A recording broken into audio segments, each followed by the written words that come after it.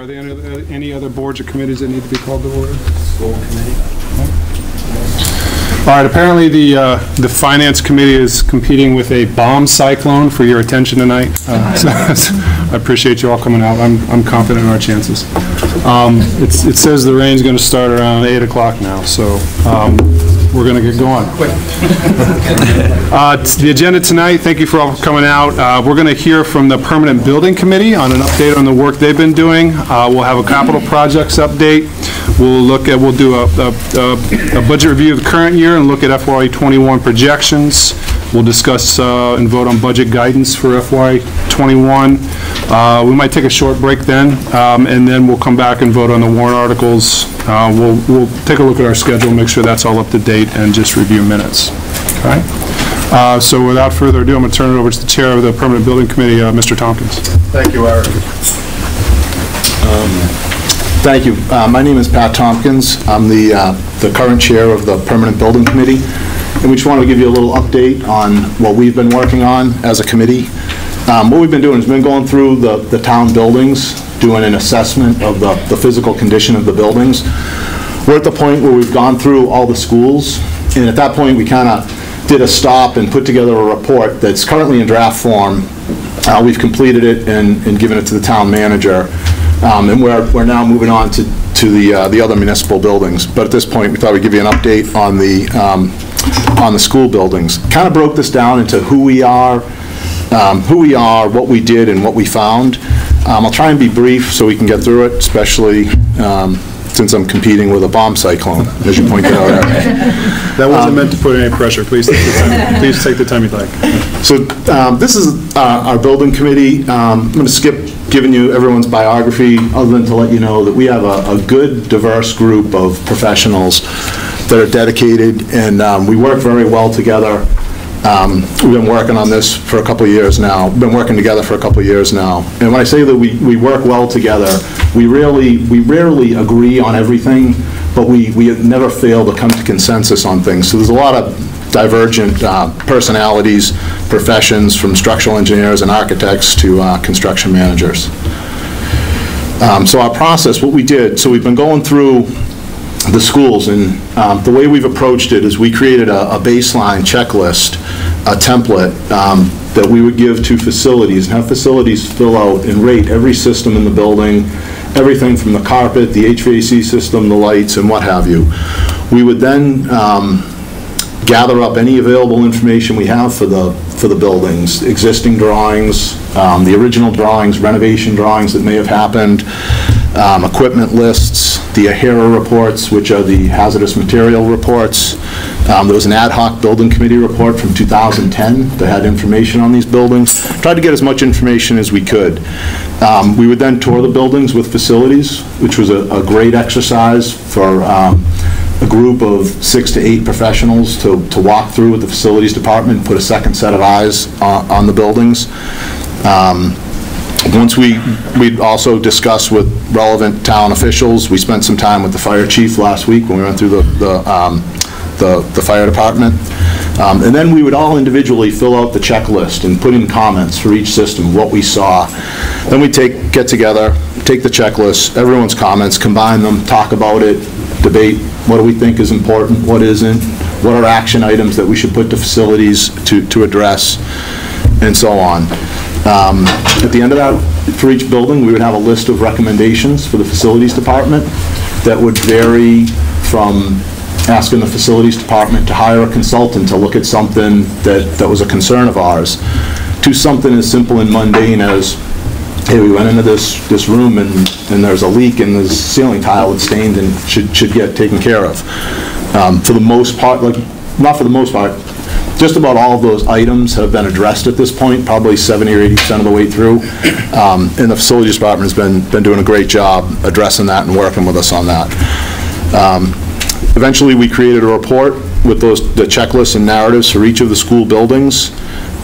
We've given that to the town manager for his review and for us to put it in a final format. Ultimately, I think this was a really good process on the buildings. And I don't want to say it dragged through, but Joe and Kevin have a lot on their plates, and they can't be in every boiler room of every building every day. And it was good to to walk through, the bones of these buildings with them, again, with a second set of eyes. Some of the things that we didn't do, we're limited on time. We didn't inspect every room of a building. If we went through a school, we'd try and, we went through Coolidge. There's an original Coolidge and then part that was an addition. So we wanted to make sure we saw a couple classrooms in each area, but we wouldn't go through every classroom. We didn't inspect the roofs of the building. Someone at some point decided that our committee shouldn't be on the roofs, which is okay with me. We also didn't perform any testing of the systems. One other thing we didn't do, we looked at the buildings as facilities. So we're looking at schools, and this is actually a question that came up from the school committee. What's our evaluation of these schools as places to educate, for lack of a better term? And we don't really have an opinion on that. We can tell you if we think the boiler should be replaced, but is the classroom the right size for the number of students we want to teach? That's not really. That's not our expertise. Last thing, what we found, the punchline is we didn't find much. Basically, the buildings we think they're very well maintained. They're generally in good operating condition. They do vary in age from 15 to 51 years old, going from sort of the latest renovation time. The newest building being Wood End, which we all think of as a new building, is 15 years old. And the oldest being Killam, which is 51 years old, but hasn't had really a significant renovation to it. There are older facilities that have undergone pretty substantial renovations. Generally speaking, the buildings show their age in some places, but they're functional and they're well maintained. Big shout out to the facilities department. We think they're doing an excellent job. They're on top of things. They're particularly the mechanical and electrical systems. They do a good job of maintaining the buildings. There's also like a good, well thought out plan for maintenance, routine maintenance and inspections of the buildings that happens, particularly in the schools. Some of the things that go on every summer, they go through the buildings and they wash and wax all the VCT in the buildings. Every 2 years, they screen and refinish the gym floors. The stage curtains are treated for flammability on a periodic basis. There are a lot of things. There's a good plan in place. We had a couple of suggestions, one of which was testing of the switchgear that wasn't happening, that's already been implemented. Joe came back with a proposal that we reviewed and helped him, and they've already gone through sort of a staging process where they're going through all the buildings, testing the switchgear. At least in a couple situations, when they've gone in to do that testing of the switchgear, Reading Municipal Light has taken advantage of the opportunity with the building being down and actually swapped out the transformers. So now they have new transformers at those buildings. So there's a lot of positive things. One big takeaway is that we have multiple buildings, but we have eight school buildings in the town. And if you think about a municipal building lasting between 50 and 75 years, if you just average that out over 8 schools, that means every 8 to 10 years you're rotating through a new building. It's probably been about 10 years since we've done anything. I guess 15 since, probably 10 since the high school, plus or minus, and 15 years since Wood End was built. I'm no way advocating for a new school project, but it should be sort of on people's minds that this is a snapshot in time today, and the buildings are in good shape, but we need to, as a community, we need to understand that they're not going to go forever, and it's moving. Some of the stuff that, we rated everything, some of the things that we rated high are going to deteriorate over time. Some of the things that we rated low might already have been replaced by facilities if we rate a boiler low, but there's a plan in place to replace that. This is I don't know if you can read this, but one of the things that we had, all of our checklists, we rated everything from 1 to 5. Like, we rated every system. We rated the carpet, we rated the VCT, the doors, the windows, the ceilings, and they all work back to subcategories of ratings. And it's an imperfect system because some things are weighted equally, that a boiler might be weighted the same as a smaller piece of equipment. So it's an imperfect system, but it helps you get an idea. And roughly everything ended up in the 4, which is the blue, which is the good, in the 3, which is fair, which is still good for its lifespan. I don't know if you can how well you can see this, but the other thing that I think is interesting, and if we rated the buildings, and if we probably rated them, what you find is they kind of line up good to bad to the extent you could rate them good to bad by age.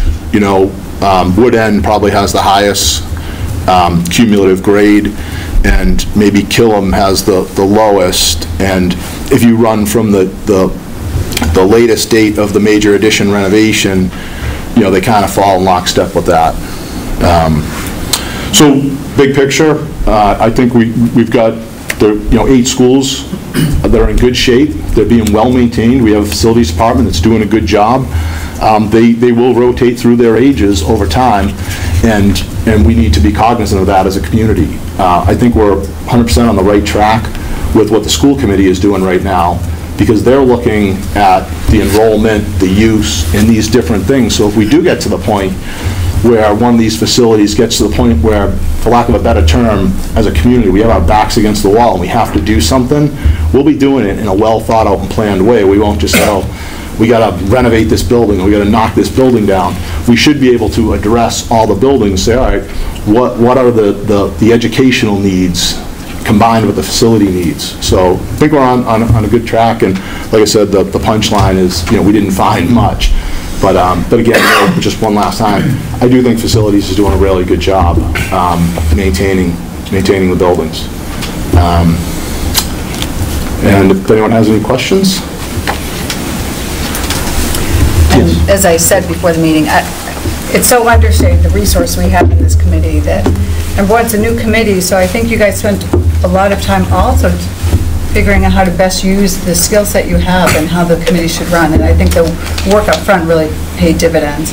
And just because I witnessed you going through Wood End and saw the resources on this committee, I'm so thankful, and it's a really great relationship with the facilities department. And so I can't say enough with the resources we have now in this committee, so thank you. Thank you, and I'll pass that on to the committee. And the committee did everyone else that's not here that's on the committee did a lot of work on this, and they all did a great job. So right, a lot of dirty details behind that.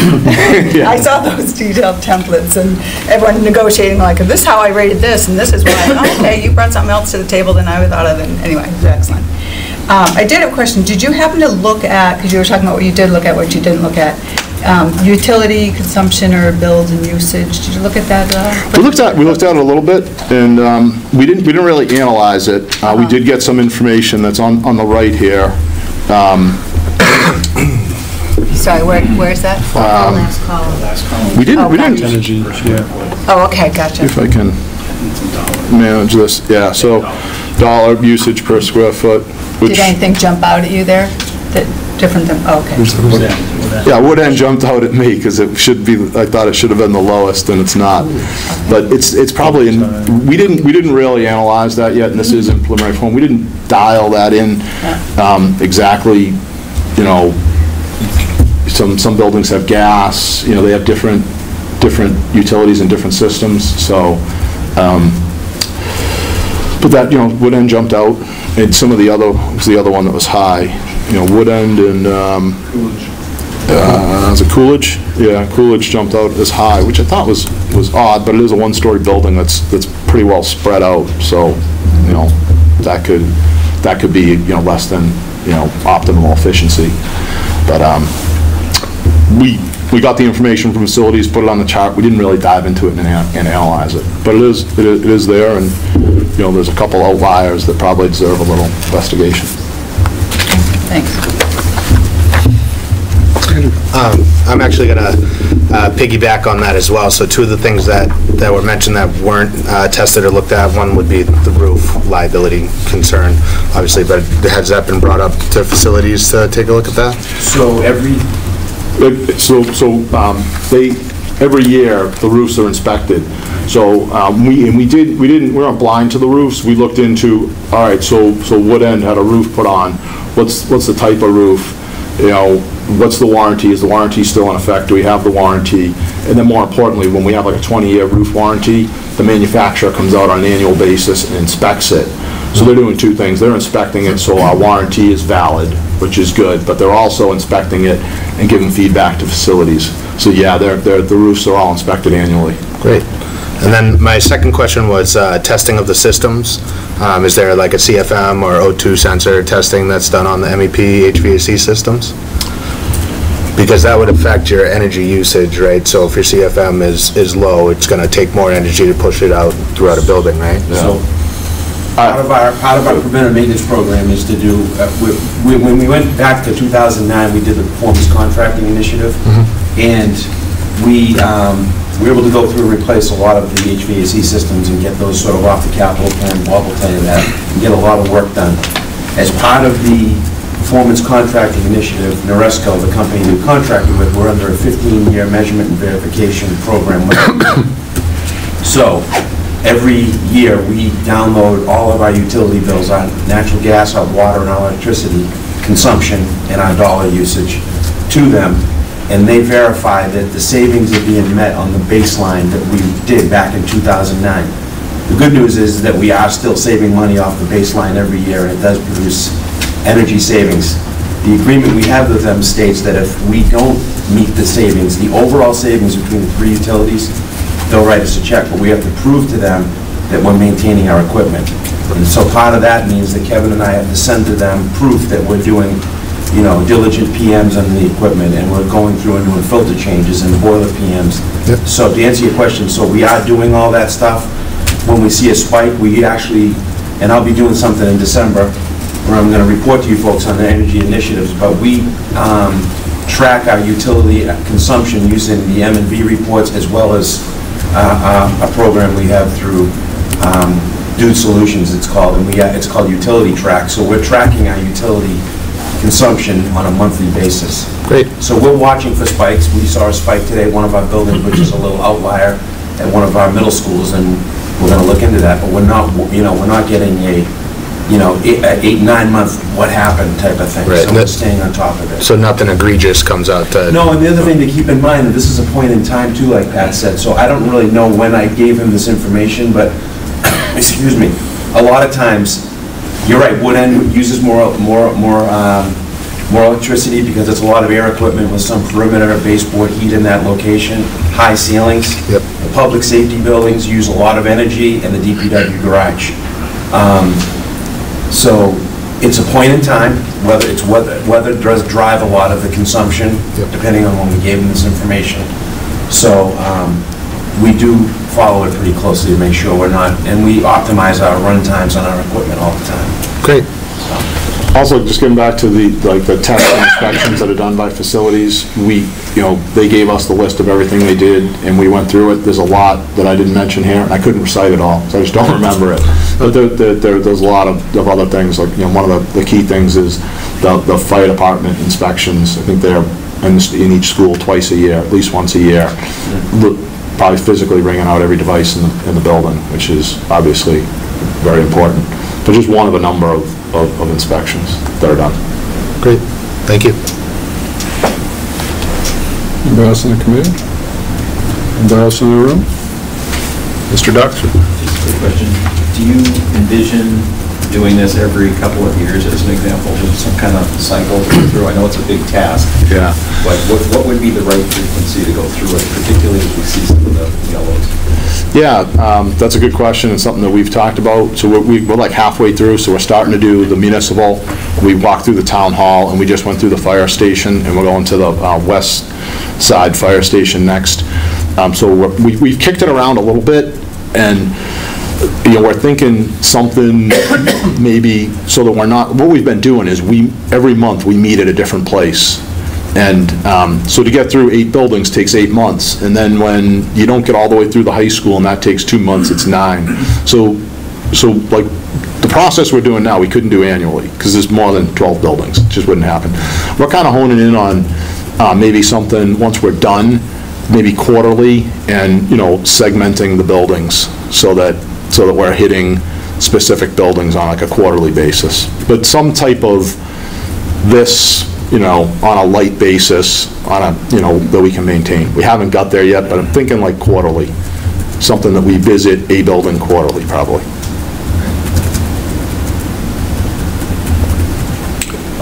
I'd just like to echo Paula's comments and say thank you for coming tonight to do this, but also to the committee. It's it's a real asset to the town, the expertise we have, so thank you. It's, what you talked about also is a real testament to what Joe and Kevin and the department have been able to do, so thank you for that as well.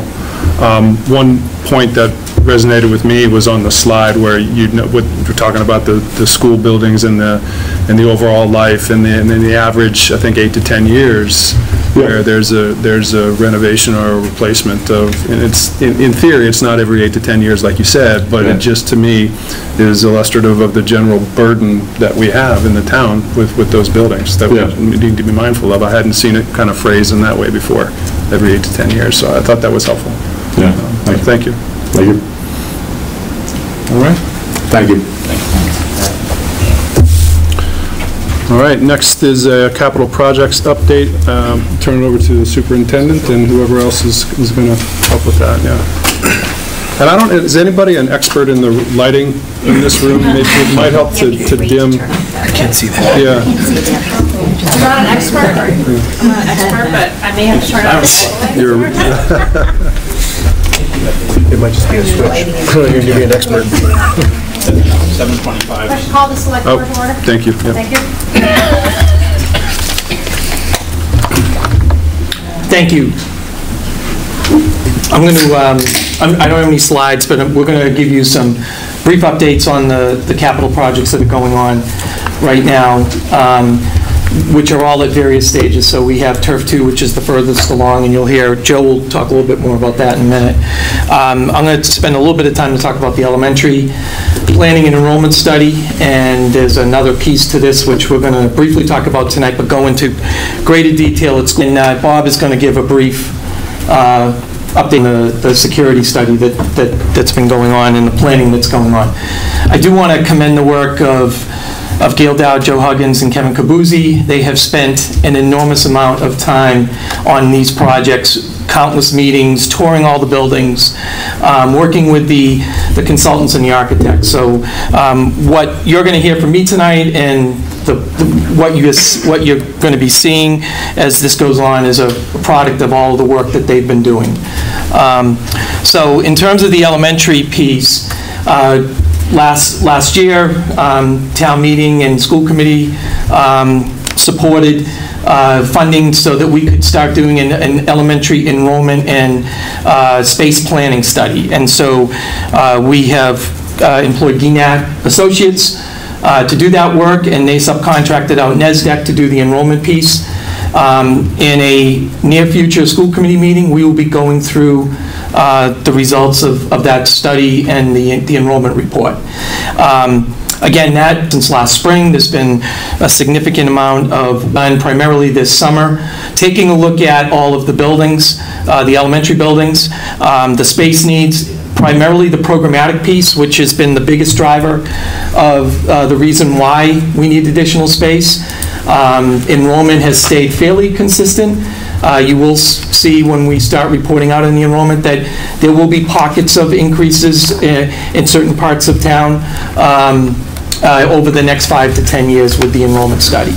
But the biggest driver, and you'll hear a little bit in a minute, has been the programmatic piece, particularly special education programs and the increased popularity of full-day kindergarten, where we now have 90% of our students in full-day kindergarten, whereas 10, 15 years ago, it was 20 to 30% when we first started offering full-day kindergarten.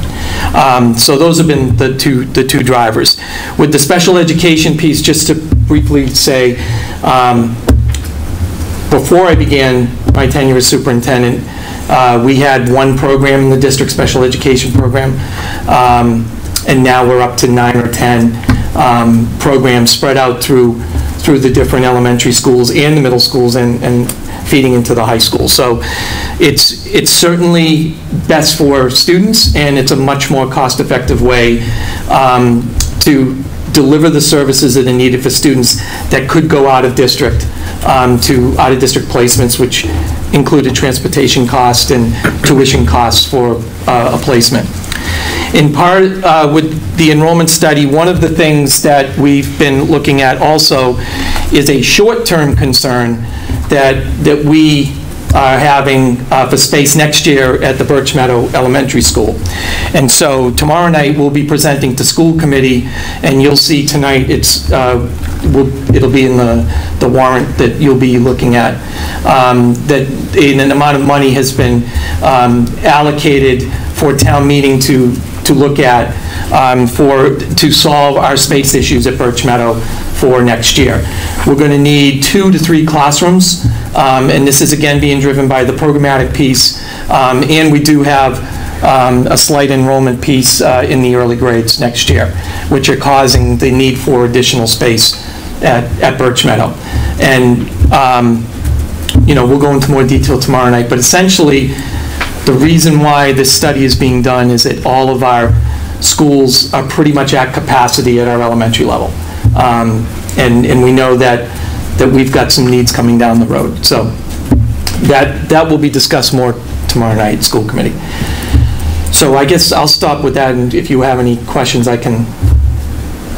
I have one. Yep. You're talking about the 9 special education programs. Yep. Is the study looking at whether it makes sense to continue those programs? Like you said, I hear what you're saying, and we've talked about it many times, that it's more efficient from a dollar perspective to have these folks in district and have them do the program internally inside Reading. Does the space study take into consideration whether those programs should continue to be in district based on the space needs? That wasn't the purpose of the study. We can certainly provide data that shows from an operating cost perspective, it is much more effective to have the students in district than out of district. Even with space issues, like I'm saying, if there's expansion required, the cost goes up. So does it still make sense, I guess is the question. If you need more space in a particular school and you have to shift things around, does it make more sense to say, okay, hey, we'll send these folks out of district? I don't love the idea, but is that being... It would be a significant increase to the operating budget. Okay, that's the answer.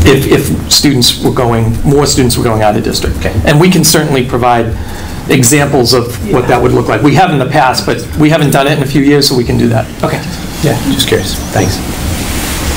Karen?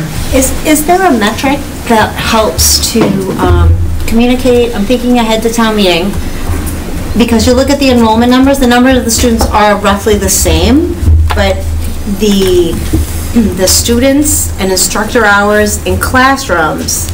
So is there one metric that shows how many students you need to put, how many places for how many hours with how many teachers? Because that would show why we're out of space, even though the population has relatively stayed the same. I'm absolutely... So one, we can show it is that schools based on the number of classrooms, and then K-2 we use the class sizes of 18 to 22, and 3 to 5 we use mid-20s, and what would be the capacity of that school for your general classrooms.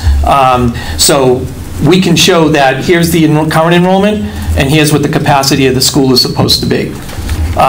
So that's something that we could definitely do.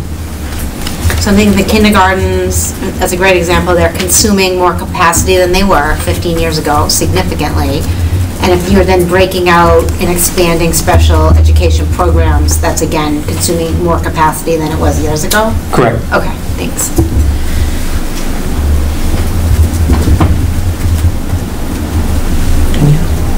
Tough to see down there. Okay. So I'm going to have Joe talk a little bit about the Turf 2 project. Yes. Oh, I'm sorry. Sorry, yeah. I'm sorry. Could you explain a little bit about what the 9 to 10 specialized programs are? Are they like integrated programs? Are they specialized for, say, dyslexia? What are Sure. those? So there are varying degrees. So some are sub-separate classes based on the disability of the student, and some are what are called partially inclusion programs, where they do spend the majority of their time in the general classroom, but do require space for their pull-out services. So it depends on the severity of the disability and the magnitude as to the needs.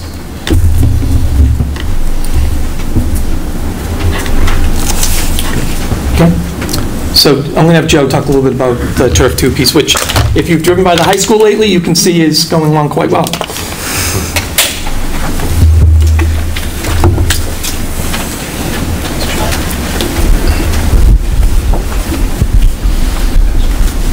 Hi, everybody. I'll make this as quick as possible. So, last year, we contracted with Activitas to do a design for the replacement in-kind of Turf 2 over at Reading Memorial High School. And it was put out to bid and awarded to Quirk Construction out of Georgetown, Mass. And they began construction, and August 12th, I believe it was, at which point they began doing the demolition of the existing Turf 2, removing all the fencing, installing erosion control around the whole site, and sort of getting things underway. Over the last several months, you've probably seen a lot of activity out there, and the old turf was taken away, the old fencing was pulled out, and they did some drainage work out there. I'd also like to say that this project really wouldn't have happened if there's been a lot of different people working on it. It's been like a conjunction with the Core Facilities Department, the DPW Engineering Division, and DPW, and the School Department. There's been a lot of oversight from the DPW Engineering folks, Ryan Percival, Chris Cole, who have been attending the weekly meetings with us and making sure from the civil engineering viewpoint that, you know, things are going correctly and that the town is being protected at all levels. So that's worked out really well. Over the last couple of months, they've been working on drainage. We've ran into a few small snags out there. Nothing really notable, but typical with any construction project. Chris will probably agree with that. The contractor worked putting the lights are in. The lights are now in. If anybody's been by there, they'll see that. All 4 of the new LED Musco lighting system fixtures are in and installed. The field has been completely graded, compacted, and the poles and the nailing strip that runs around the entire field for the new carpet to get glued to has been installed. Last Monday, the contractor received the carpet, which is the turf, and began installing. And if you go out there right now, I'm going to call it, which basically would be the field, the center of the field, is completely installed. They put up, what they do is they put something called a Brock pad down that's on top of the field surface itself, and then they install the carpet over that and sew it in place. They have a machine that does that, so it's quite a process. They had close to 16 people out there working. They were out there tonight till almost 7 o'clock. So they're making really good headway out there right now. The next step that's going to happen is they're going to probably be energizing the lights somewhere in the next week or, was it about the next week or two? Energizing the lights, yep. And the turf field installation itself is probably about another 2 to 3 weeks, I would say, weather permitting. We're going to get some rain tomorrow, which is going to slow it down a little bit. And then there are other things that need to be completed. There's a new turnaround area for people to drop the kids off, bike racks, a bleacher area. So they're doing all that. Quirk Construction is doing that while Sprint Turf, the subcontract that's doing the field, is working on. So there's a lot of activity going out on there right now. So the contractor that's doing the work, Quirk Construction, is a local company that we have had experience with in the past, and very impressed with their management team as well as the design folks that are working on it. So the project's going quite well. We're hoping to be, we're going to be offline. The plan was to keep the field offline for the fall season, and we can't really make any promises. It could be done the end of the month. It could be done middle of November.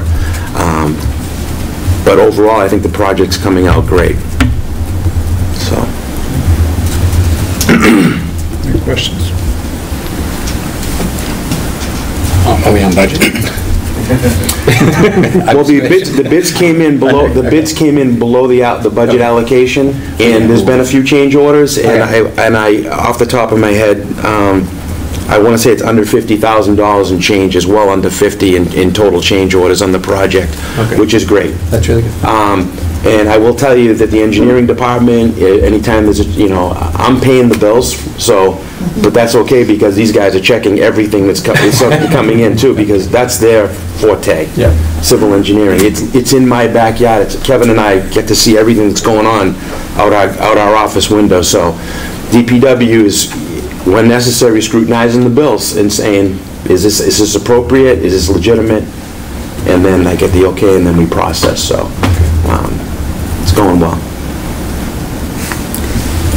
And I know we very consciously decided to make it a fall project because didn't you find to try and do the project in the summer was going to drive the cost up a lot? So yeah, this is not considered a really big project for turf installation companies. It's a smaller one from what we were told, and that a lot of companies that were coming off of larger projects would love this. And you're right, we were able to get a better pricing on it because of when we bid it out. Right, because everyone's looking to do it during the summer. Exactly. And I know we put some money into the operating budget, right, to reschedule some things, so that all went okay, that we were able to reschedule, more away games or whatever it took. Yeah.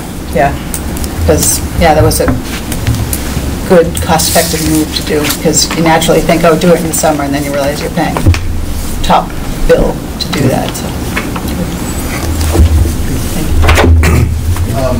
Has your contractor told you that there aren't any of the PFAS chemicals that have been found in other fields? Yeah, as a matter of fact, we're aware of that concern, and there are no PFAS in any of the material in the carpet at all.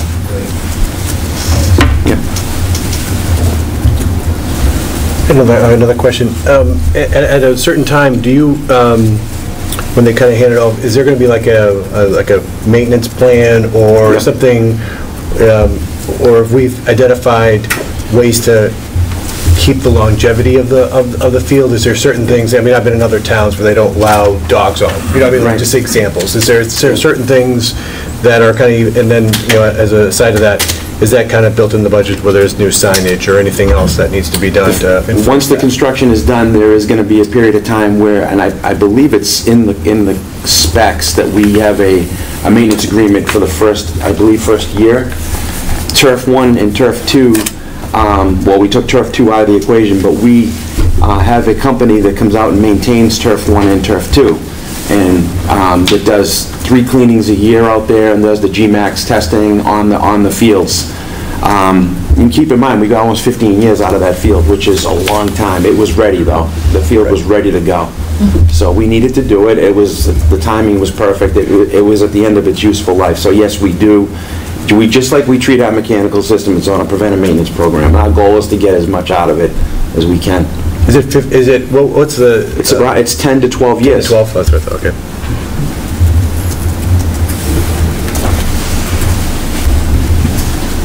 Thank you, Joe. Okay, thank you.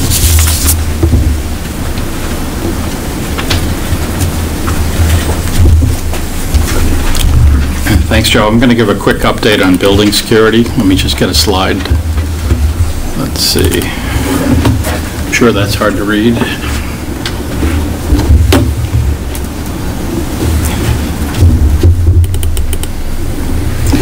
Broadly speaking, this project has proceeded at a slightly slower pace because of a lot of what you've heard before. I've only had 2 or 3 meetings over the summer, but Gail and Joe primarily have been meeting weekly.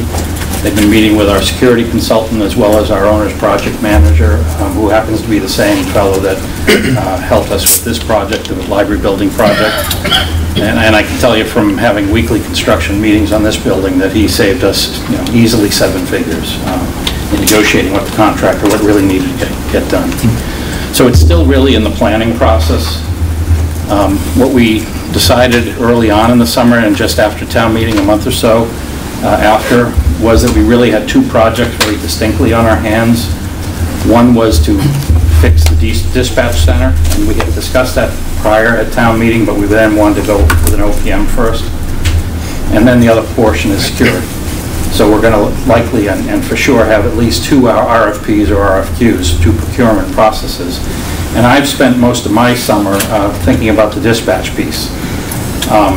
Obviously, dispatch can't just stop during construction and come back later.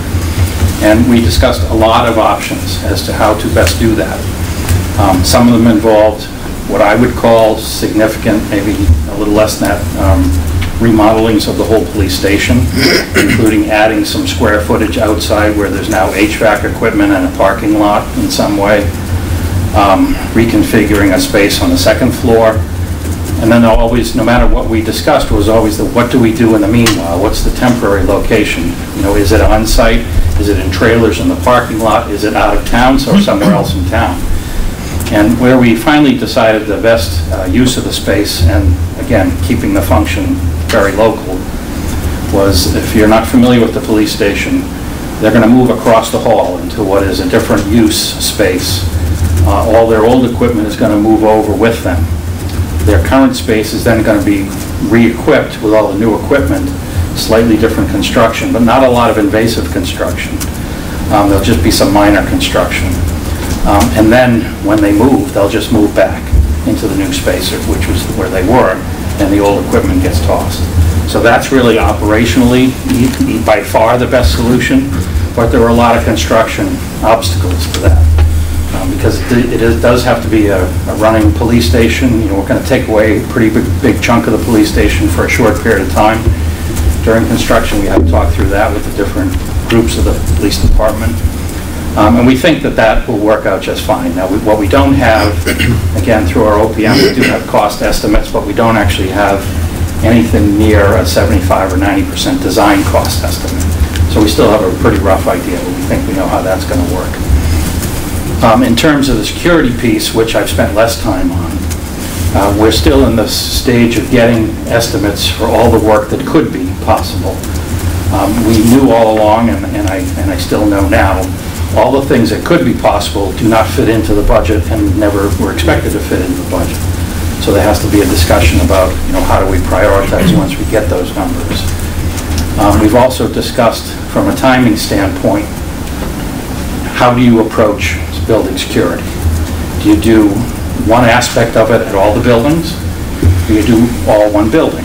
And that is partly going to depend on who responds to the RFP and how they decide they do their work. Just like paving a main street, the contractor decided whether he started in the south or the north and how he proceeded. That was his responsibility. We couldn't tell him what to do.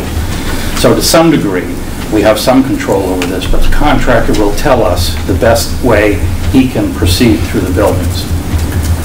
What we do know is that all the school buildings will be treated fairly, equally, including Killam. I've stated, at least for the town's perspective, that the school buildings are more important. Sorry, Amy, you come in second. Town hall comes in last. But obviously, you know, school security is the main point of this exercise, I'd say. I have here, it's not maybe terribly instructive, but just a timeline to show that this planning process is extensive. And this is just the summary, much like Pat was showing the summary slide. There are a lot of components of this. We're now currently in this section right here, right about that line. So you can see there's a lot of design and review of scope work that have happened. We have not quite got into, we've moved this one up and worked on this. There's some still discussion on the school town building designs. I expect I'll get an update probably within 2 or 3 weeks from the team, again from Joe and Gail primarily, that are working on this. John and I will join them to get a better idea of what are the options, what are the budgets, and what do we do. We're not quite there yet. And we knew pretty well how things would play out this summer, especially with Turf 2 being a priority. The owner's project manager and the consultant have walked through all the buildings, again with Joe and Kevin. There's only so many times they can walk through these buildings with these different people. But they've had to do extensive walkthroughs for building security reasons. Well, what about this? What about that? You know, could we do this? Could we do that? At the same time, there's other work possible for the schools in the town involving wiring. So that's something we'll discuss as part of the budget process this year. But while there was the potential of building security work ripping down or ripping holes in walls, we thought, what else would we want to get done that would be on a capital plan that maybe wasn't as urgent to do today, but if we're going to be doing some wiring behind this wall, shouldn't we be doing all the wiring behind the wall? So that's been another thing we hadn't thought of maybe a year ago, and we thought, you know, we really ought to work that out. So you'd see some preliminary numbers, I think, in next year's budget for that work as well. So it's still at the investigation stage, I guess I'd say. I don't know if anyone has any questions. I can't say whether we're on budget yet because we're just too far away. First question. But for the security piece, so I see you're looking at the dispatch piece as being a separate piece for now and first priority. But the security piece, you view that as one RFP, huh? Well, we've talked about that, and I guess we're not 100% sure, but it's at least one, and it could be more than one. If you get a specialty trade, for instance, do you want to wrap it under a GC, or do you want to have it stand alone? Where we do have a good OPM, we might have an option to do that. And we're not far enough along to make the decision, but we know there are options that we need to discuss. Are there other communities that you've been able to understand how they've approached it? I don't think anyone's doing this, are they? Not in Massachusetts. No, they're doing school at a time or building. As they're in the school. Yeah, they're not doing a comprehensive. And often it's with a new building or a renovation, it's part of. Exactly. Just out of curiosity, with the security consulting at the planning phase, life safety, fire safety, are those communicating with each other, or the effects of one on the other? Sure. No, that's all wrapped together. Okay, great. Joe or Gail, is there anything you want to add? No. The only thing I would say, like, we have been, initially when we had the security assessment done back in 2016, I think it was. 16 or 17. 16 to 17, which was initially when we threw all the buildings to see where our vulnerabilities, we'll call it, in the buildings and where we're vulnerable at all school and town buildings.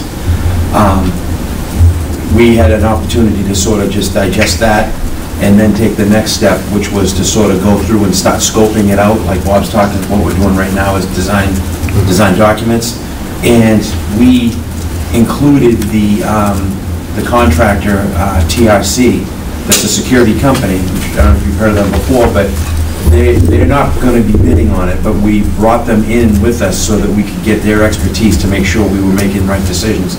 And on that, in that working group was not just the three of us. We were reporting to John and to Bob, but we also had the police department involved, the SROs who are familiar with the buildings, the consultants. So it was a collaborative effort to get all this stuff done, because you're making big decisions that impact a lot of people, really.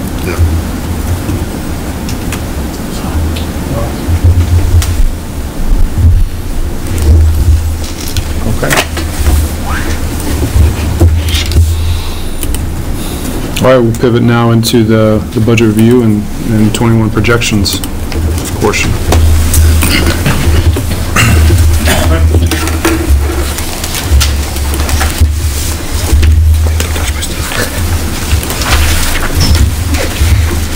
So I don't know how you want to handle this. FinCom has had a discussion about this at other meetings, so I'm not sure how much they want to go over this again, but I know a lot of you folks in the audience haven't been part of that. So maybe I'll just give a couple-minute overview. I think, yeah, err on that side of... Okay. Yeah, thank you. For the center column, that's FY21, that's next year. It's a little scary when I start seeing these FYs and what they are. Our revenues are projected at 3.3%, and just from a control standpoint, you can be sure the town accountant did all this work, not the town manager. New growth in FY20 was disappointing. We had budgeted $650,000. We all see what's going on. But when I thought about it and saw the numbers 592, I realized that's as of last January 1st, and a lot of construction actually started to happen this spring. So that's just the way assessing works. It'll come to us eventually. But part of the town meeting budget adjustment for the current year we're in will be to account for that $57,000 shortfall in new growth.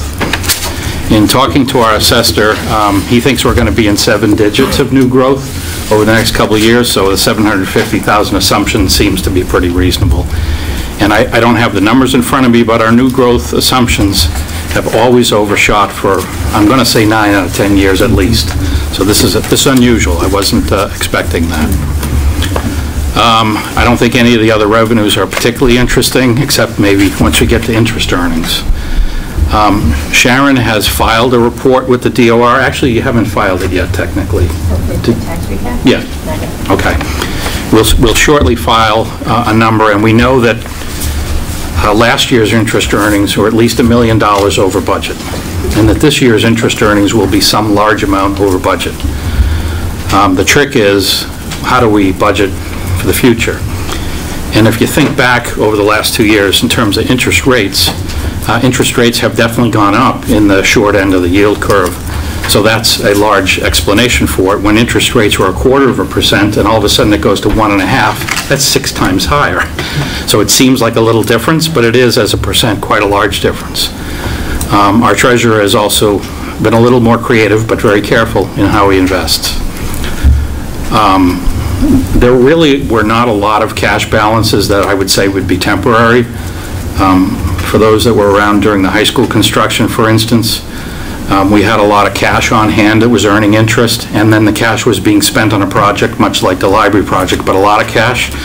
So back then, we knew there'd be a lot of extra interest earnings that would not repeat. This is a lot of extra interest earnings that were not expected. So we think the jump from 450 to 750 is about the most the DOR is going to let us budget. And don't think we'll have a problem hitting that 750. I don't think there's any other revenues really that deserve attention. State aid is still up in the air. I know Senator Lewis has sent us an estimate of what his bill will do, but I've also seen competing estimates or other estimates. And I guess I'll say I'll wait and see. The worst estimate I saw was Reading receiving less than 1% a year for the next 6 years. Total, and the best estimate is maybe 2.5%. So it's not going to be 10%. It's not going to be a windfall. 2.5% would be fine. That's what we assume. Any more would certainly be welcome. When we get to the accommodated cost piece, you'll see there is some good news in terms of the Senate version and the state budget on that. To remind FinCom, especially, their RMLD payment dividend has agreed to be frozen for next year as well. I know the selectmen have a subcommittee working on that. In the future, it says up 2.5%, but obviously we'll change that model as we get more information.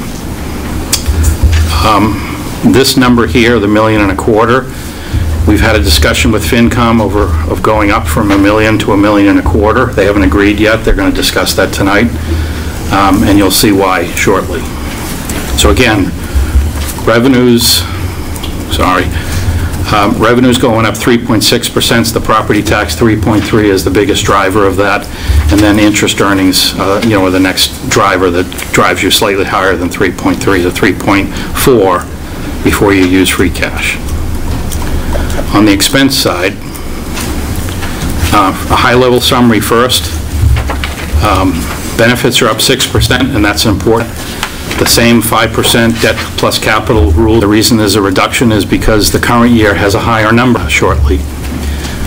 We've had some really good results in our performance contracting. We're able to cut our energy budgets for next year. Special ed I'll get to when I just get to the details. Our benefits costs are going up almost 6%. You can see there's really one reason, it's pensions, going up 24%. This has a couple of components. There is an article in front of town meeting that FinCom voted on last week to increase the cost of living. It's $360 per retiree, and it actuarially amounts to a certain amount over a long period of time. That's a minor piece of this increase, honestly. The bigger piece, which is all my fault because I said it was okay, is to speed up the payment of this liability. So it's not a cost, a new cost. It's just paying the existing cost faster. And I'll explain why in a moment. If you look at the future contributory retirement payments, they add up to be the same as what they used to be. They're just being moved in quicker. So Reading, with this proposal of increasing them next year, should be fully funded by FY29. It is not required to be fully funded that quickly. Otherwise, if we did nothing, I think it was FY31. 2040. Oh, is it? We have that much time without them. Oh, no, if we didn't increase this, it's worth about 2 years. But it's mandated that it be funded by 2040. Okay. And I'll shortly get to the reason of why. If you see our health insurance line, we're budgeting that flat for next year. We don't have any idea what the increases will be. I have a negotiation scheduled for next week with the PEC, which is all 15 town, light department, and school unions. It is a complicated story, but I will say that this 0% increase actually uses a 7% underlying number.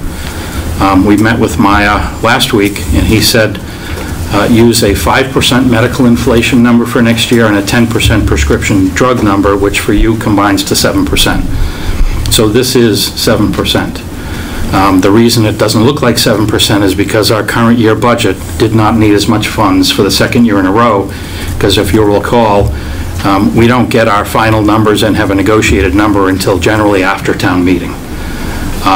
And we got very good news. We had really successful negotiation with all the unions. So we know there is a savings in the current health insurance budget for the second year in a row. And as FinCom will see later tonight, we're suggesting to start taking some of that away for pay some of the bills in November town meeting. Because of health insurance, and I think next year we also probably will have a good year, absent what the actual results in the nation are.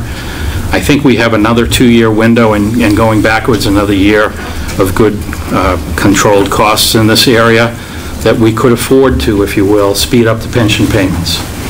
So the increase to pensions of what shows to be $1 million there could have easily been what the health insurance number could have gone up had we not had a good negotiation and we're in a good position.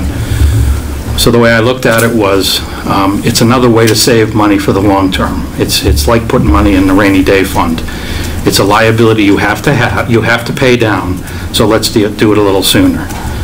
I have to admit that when I said this to the retirement board a couple months ago, I expected better new growth, and I thought the operating budget would be a little more flush with cash than it is. And I've also since learned that once the retirement board votes, that's it. So we could beg them to revote if we really wanted to. I always thought town meeting had the last word, and it's not clear. It may not be the case. So that's the benefit story in a nutshell. If we removed this increasing the pay of the liability, we're looking at a number that's very close to zero. It's really good news in terms of the benefits costs. Again, debt and capital is just following the 5% policy. We're doing a good job in energy. You'll see, except for water and sewer, which the town runs, we're doing really well in all the other categories. And again, Joe will give an update to the select board in December on some of the reasons why. And going backwards, we've also had good success. You see generally low numbers, except for water and sewer. And some of that is an increase in the library square footage. But we've had really good performance for quite some time in energy, and honestly, who knows what the future is going to hold. Special ed's the next area.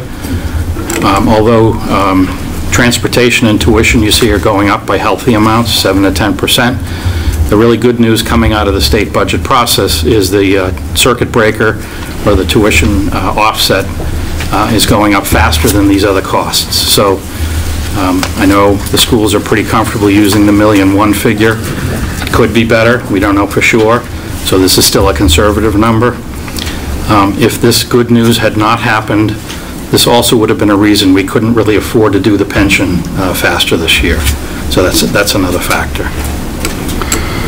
Vocational enrollment has taken a dip, especially out of district, out of the Voc School in Wakefield.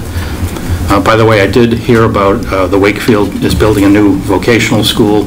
I can't remember the reimbursement, but it's close to 90% because I think Chelsea is 90%. Yeah. So their estimate for a new school today came in somewhere between $165 million and $245 million. Wow. Seemed like a kind of a wide range to me, but that's what's going on with the Voc School. When we get hit with our portion of cost, and I've made sure of this through several years with several legislators, it is on a per pupil basis. Many of the communities would like it to be pro rata, divided by 12 communities. We have, that would be 8% for us. We have about 1% of the enrollment, so it's a number that when it comes through, it'll come through probably in this line item as just an additional cost for vocational education, even though it's debt. It'll be a number that does not break our budget unless our enrollment soars. and it's going to be a number that, as I understand it, is decided at the enrollment at one point in time. So I don't even think it changes in the future. So again, we'll know in a couple of years. That's really the end of the accommodated cost story also, and when you put it all together, our operating budgets can afford to go up a little more than 3% next year, which is not as good as last year. It's not as good as many years, which is closer to 3.5% to 3.75%. Neither John nor I have had a chance to really dive into our budgets to see what that means. But I speak for the town side. That's not a layoff number. That's a number we can live with. Maybe there's a few things we won't be able to do. Maybe there's some positions we might have liked to add we won't be able to. It's not a difficult number. But that does assume that FinCom is feeling in a generous mood tonight and would help contribute. Pensions are going up by $1 million. We think a couple of areas of the budget we've helped fund that or finance that, but not 100%. So we wouldn't mind being able to go up. I didn't run the number, but if it goes back to $1 million, this definitely drops below 3%. I think it's around 2.75%, and that might be a little more difficult to manage. So that's the quick summary.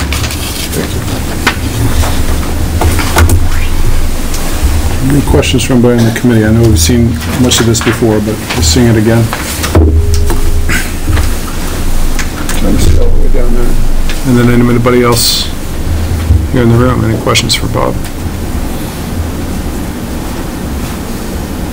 Keep seeing hands go up back there, but it's in the other room, so. Eric, if you don't mind, I do have one question, Bob, and just clarification. So this is in conjunction with the space study, right? So we're talking about the additional cost or budgeting item and how that's, like you said, it doesn't warrant a layoff, but it's definitely an increase, right? That we need to put into concern for the space study, right? So that's increasing enrollment, increasing positions, correct? Or no? I guess there's two parts of the cost.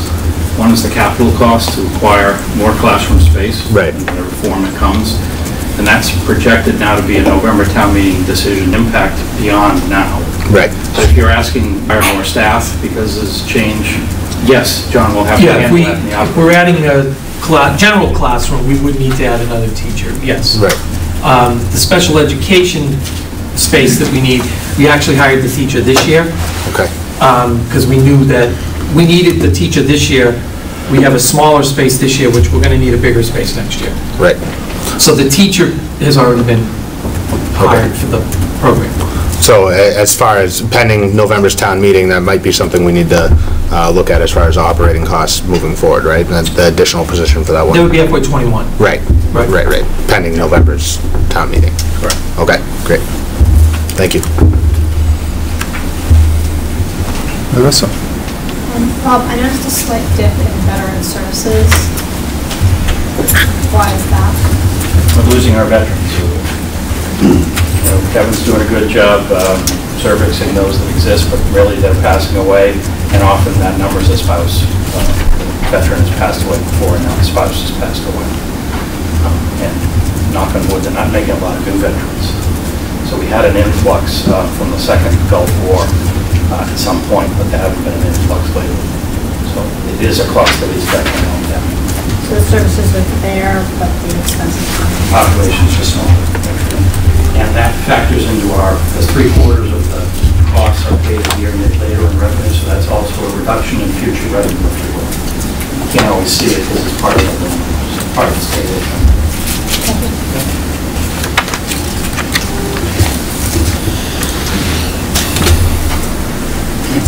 All right.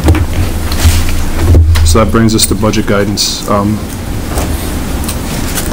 Remind me how this works. It's a vote on use of free cash, which then results in the guidance number, right? Okay. So what we consider is the proposed, what is it, $1.25 million in free cash, or any discussion around that number from the committee. I know as we've discussed it in previous meetings, and, talked about earlier, the maximum we have used is 2 million to balance, and even that was a year we still regenerated more than what we expected to use. So I think that, amount of 1,250 is appropriate, and it seems like it's an appropriate increase allowed for the operating, even though it's on the tight side, but hopefully more things come our way between now and then. Bob, you've tied the increase in free cash for 21, tied's too strong a word, but you've alluded to that being necessary in part because of the increased retirement contributions, which, happened to us to some degree. But that resets the baseline, or that adjusts the baseline going forward for the retirement contributions as well. Correct. In the 22 projections you have, it's going back to $1 million of free cash. What's your level of confidence that we're not going to put ourselves in a position where we're setting a new baseline for free cash? Honestly, it's impossible to really answer that question factually. I will say that's why I asked level of confidence. Yeah. The menu that the retirement board gave us was a smaller increase in the first year and then larger ones until you're fully funded, or a very large increase in the first year and then smaller increases. So it does reset the baseline higher, but then the increases are much more manageable. I think they were above 2.5%, but not by much. So I think that, again, because of health insurance in the second year out, 2022, if that comes in anywhere close to where we're budgeting and state aid is still assumed 2.5%, then we won't have any problem absorbing that increase in the second year. If those are wrong, we might do better.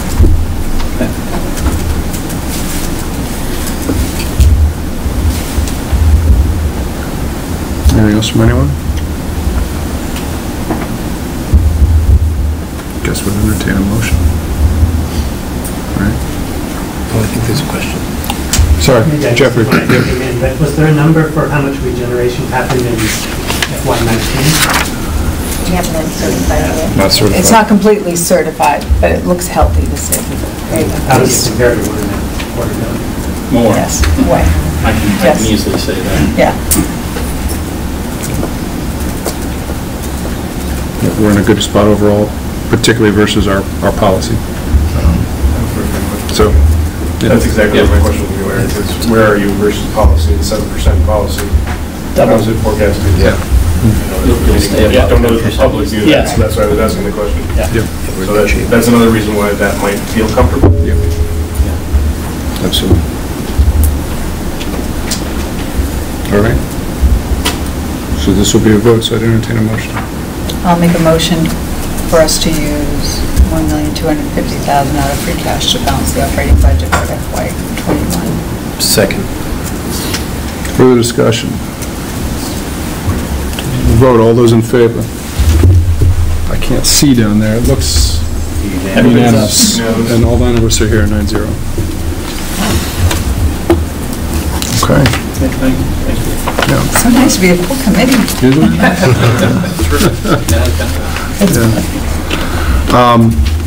You want to take a break? I was going to take just a few minute break. So for those of you that are leaving, thank you for coming, but you're welcome to stay. We're going to go through the warrant articles and vote as a committee after the break, and then just kind of re-examine our schedule here coming up through the budget season and do minutes. So I would say, 5 minutes. Just stay on.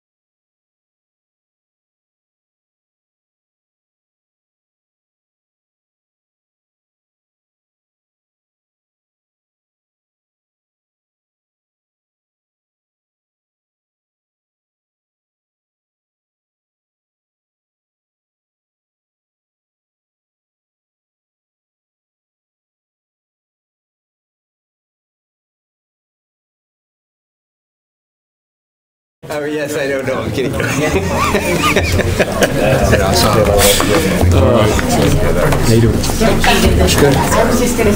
Can you guys hear down there if we go through the budget, through the warrant articles now? Yeah, you can come down here? Yeah, but we look at the table then. I'll share with you. We get the huddle? Same through 3? All right. No pressure, then they'll just do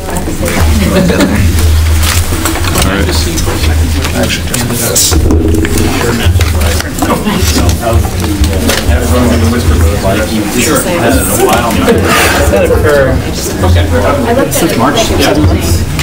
Only got 2,800 miles on it. Yeah. I've been. Do we win this in after tonight? How are you? Are we starting with 3? No,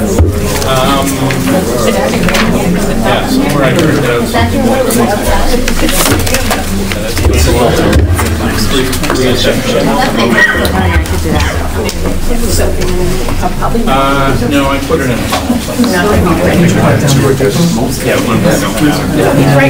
So for FinCom, the warrant articles, the first one you ought to vote on is Article 3, which is changing the capital plan. There were a couple changes made from last week, one at your suggestion, one not. We put the facilities HVAC work for Coolidge back into the next year, or I'm sorry, into the November plan, $225,000. And then, as you heard tonight from Dr. Doherty, $750,000 for solving the next year elementary school space issue. So that combination is $975,000, which is why the FY20 number under Article 3 is over $1,700,000. It was under $1 million last week, about $800,000 or so. Nothing else has changed. Under FY21, I know you're not interested in a lot of details, but we obviously took the HVAC out of 21 and put it in 20. As you suggested, we moved up the performance contracting initial funding, and we still have a surplus of not quite $300,000, which we can talk about as part of the budget process over the winter. So there still is some room for doing other work. No changes to water, sewer, or stormwater from what we released in the past. So that's Article 3. Mr. Chair, do you prefer to go through all of them, or do you want to stop one at a time and decide what? Why don't we stop one at a time? Particularly, I know some people are going to leave as we go, so. Yep. All right, so some changes from the last discussion. Any questions from the committee here? Yeah, I mean, I think it'd be helpful to hear more about the $750,000. It was alluded to earlier, and I thought you said you were going to talk about it more later. No, I said that's tomorrow night. Oh, tomorrow night. I mean, we essentially. So we're planning on needing 3 classrooms for next year. So we're looking at. No, that's all right. Do I need to? I just got some good news for Article 4. So we're planning to add 3 classrooms for next year, and it's for Birch Meadow. To do that, we're looking at some different options. We're going to recommend an option tomorrow night that's going to consist of some modular classroom space, and some internal construction. So that's where the $750,000. Now, what's different from 4 or 5 years ago when we purchased modular classrooms is the square footage cost has gone up. So what was $1.2 million 4 or 5 years ago is more expensive for less now. Was that why you looked at the internal construction cost as a? No, it's going to be a combination of both. Is that why you had that as a combination versus just straight modular? Part of it is trying to put a third modular would be difficult on the site. Yep.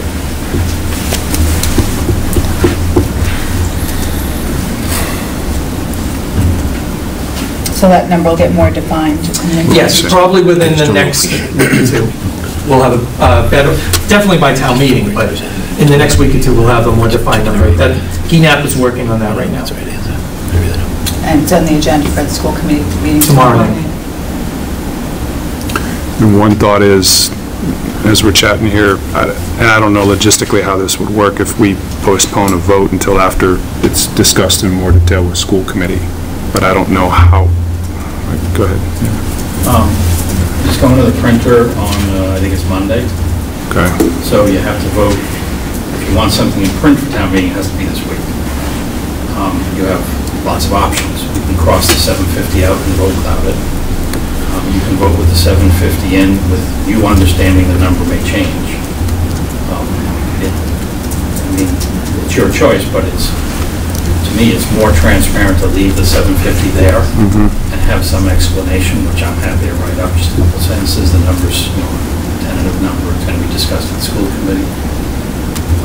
Rather than have nothing and then have it suddenly appear as a discussion at town meeting. It's much more polite, I think, to let town meeting know. What if you put a range in, like 750 to $1 million?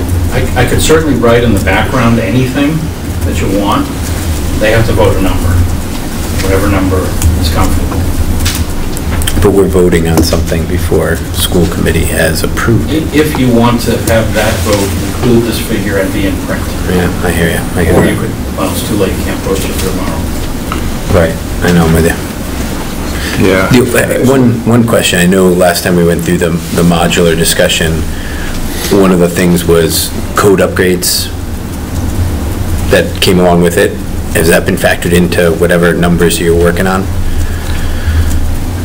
There were code upgrades, I think, because they had to be detached from the school, they couldn't be attached, like all the code upgrades, if you attach to a school, remember that whole thing? So it would follow the same rules, so that's already been considered in here? They would have to be detached. All right, because I remember that was one of the things that came up last minute last time, sorry. Yeah, fire safety, all that stuff, yeah, okay, all right. The discussion's on, a new discussion, they have been bringing it up for some time as far as the modulars and the third classroom needing to be within the school. Because there is no space over there. Unless you're following the school committee meetings, the minutes, it would kind of be difficult to follow along. But right now it's a projected budget, doesn't necessarily mean it's a hard number. But putting something in there to get the town to understand that something might happen would maybe a smart idea. I agree, and I'd rather fine tune later. We've sometimes voted right before town meeting. If the number's much different, I'd much rather put something out there as an estimate. To the extent we're advisory town meeting, I mean, and this can't be a surprise. Well, this shouldn't be a surprise.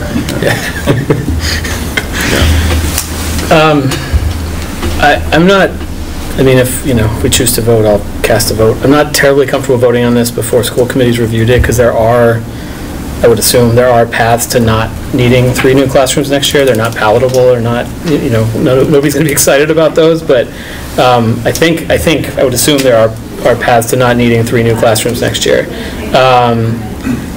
So I'd like to have the school committee have their discussion before we vote it, which we could, I think we have, I know it wouldn't be in time for print, but I think we tentatively have a meeting scheduled for the first week of November before town meeting, or we could do it the day of town meeting.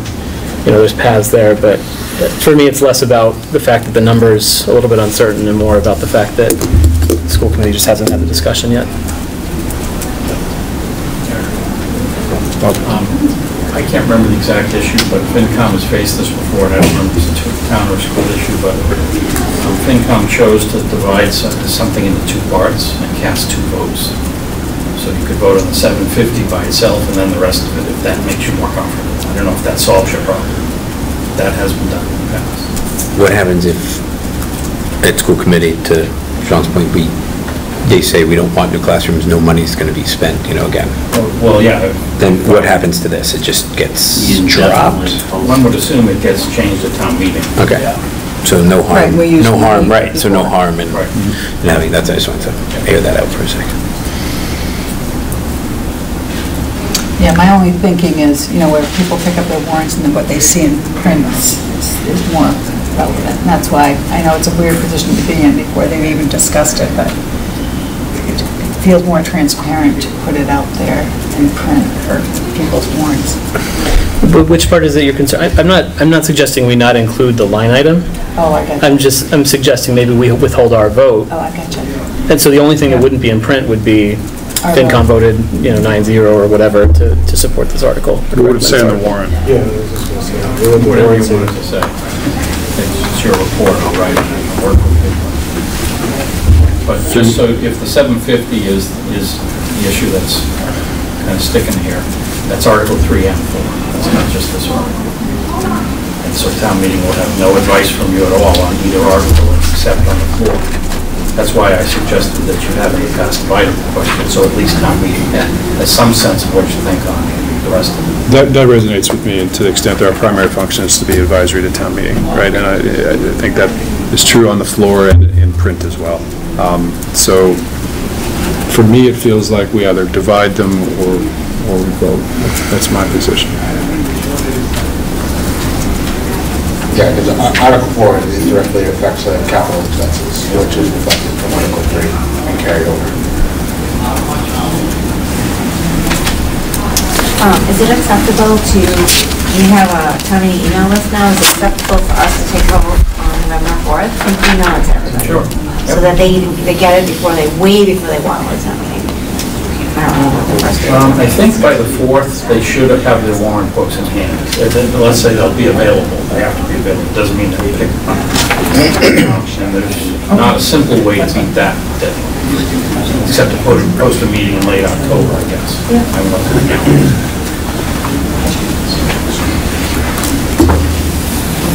But certainly, you can send an email to town meeting anytime. They're not subject to open meeting laws. You can send them tonight, whoever has the list. Right, you know how you usually have printed copies, like things that didn't make it, you can start using the email, and then we don't have to surprise them at the last minute. Yep. It feels funny to recommend this project that hasn't been presented yet. So I'm open to dividing it up or whatever. I can't see that I can recommend this project or think about it. And the school committee hasn't presented it. Wait. All right, so we'd leave the numbers as is, but hold off our vote, is that where? No, absolutely. If we divide it, what's it look like?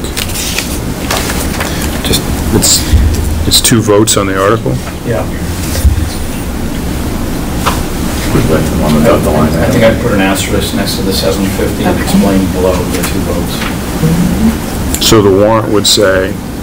FinCom has voted such and such on the $750,000 request, and then FinCom has voted such and such on the remainder of Article 3. We would say FinCom has voted such and such on the article, the remainder of the article, but no vote at time of print, or if you want to vote on the 750. Yeah, you don't have to vote on the 750.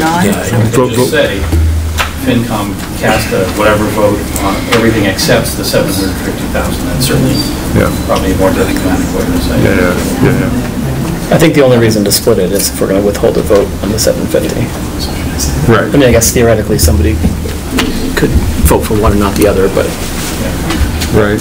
My gut is that's unlikely to be a majority of people that go that path. So I think we would be withholding the vote on the 750 would be the, yeah.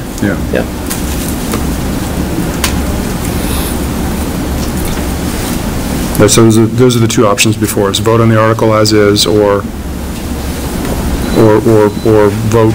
So it would be a motion to vote on the article as is, or a motion to vote on the article absent the 750. Right.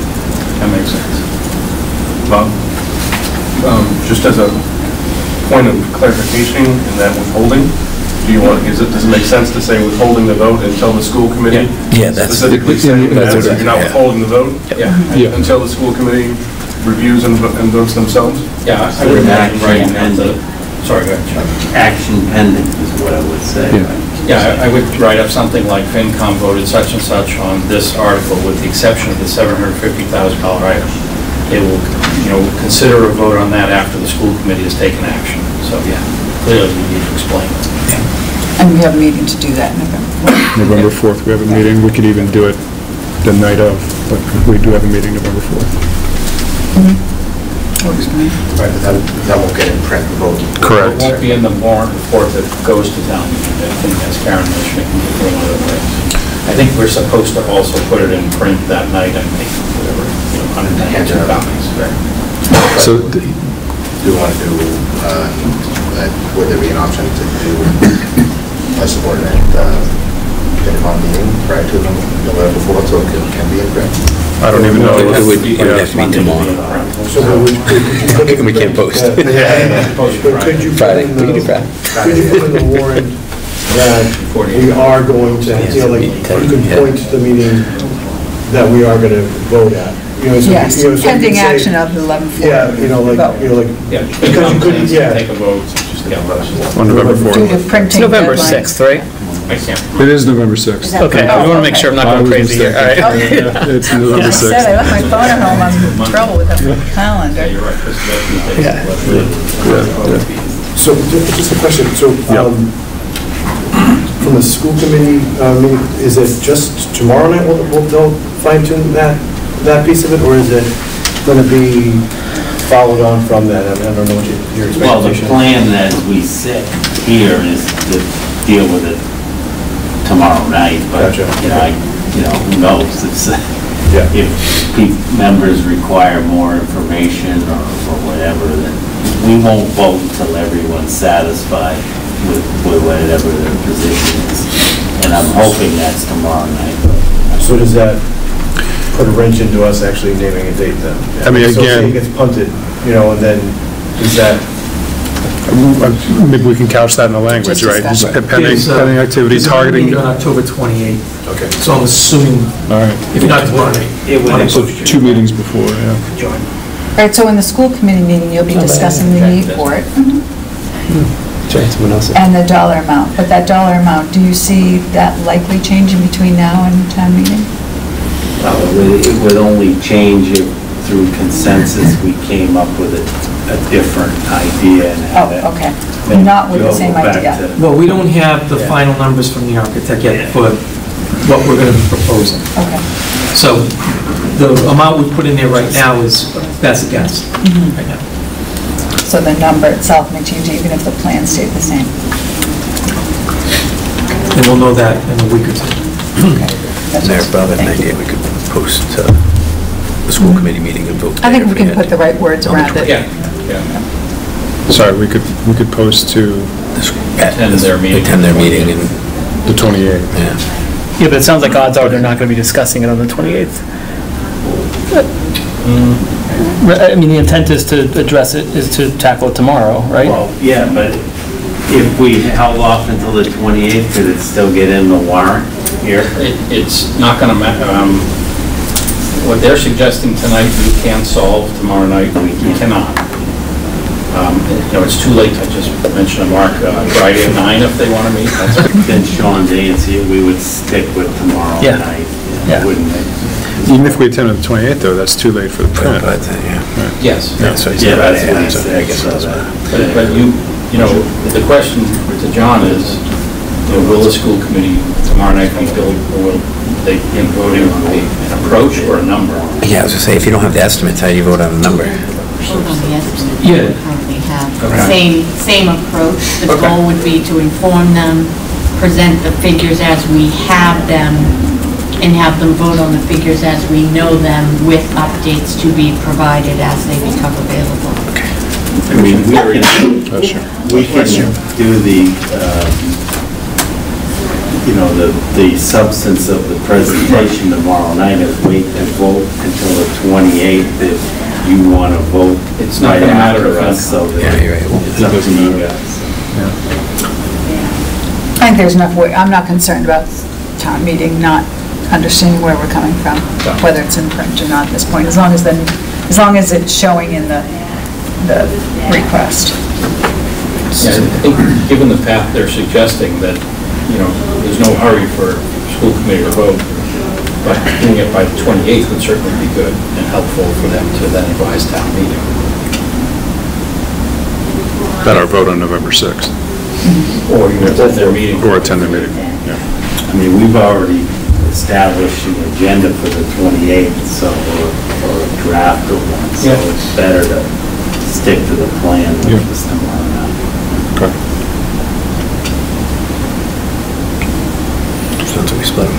Yeah, and like I talked about last time, to the extent we're standing up and advising, articulating our vote, would like to, where possible, kind of give some more color there, explanation as to where we're coming from, and we could easily address this there as well.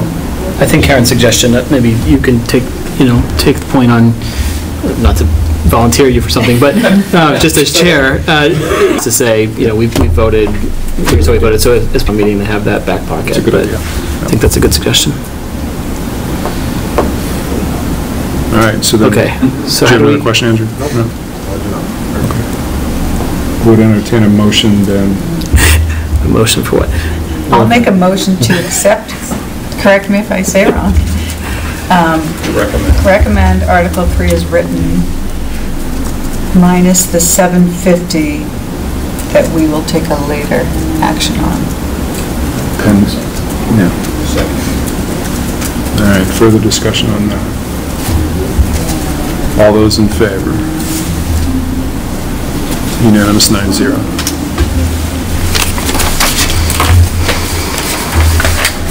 Article 4. The only changes since last week, Article 4, are the capital line, but I did just get some pleasant news.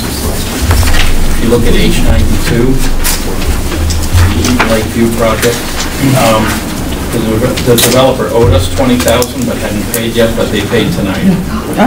So we can strike that $20,000 from this motion. Well, yeah, that's a good point. It's a golf check. It's a rubber check.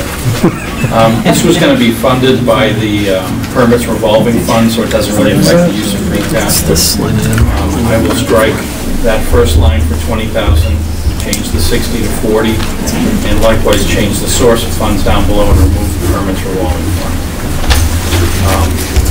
Again, the only change, except from what I just described, was the capital number from last week. Sorry, where's the change in the source?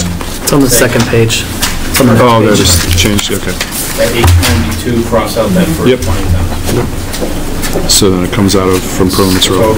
Change, and then source of funds just removed the 20,000 that was going to be used from the permits row. So the total. So the net use of free cash, again, including that 750 is $1,000,001, but if you want to strike that from this motion also, then just make the same kind of motion. Because this capital number has $750,000 in it.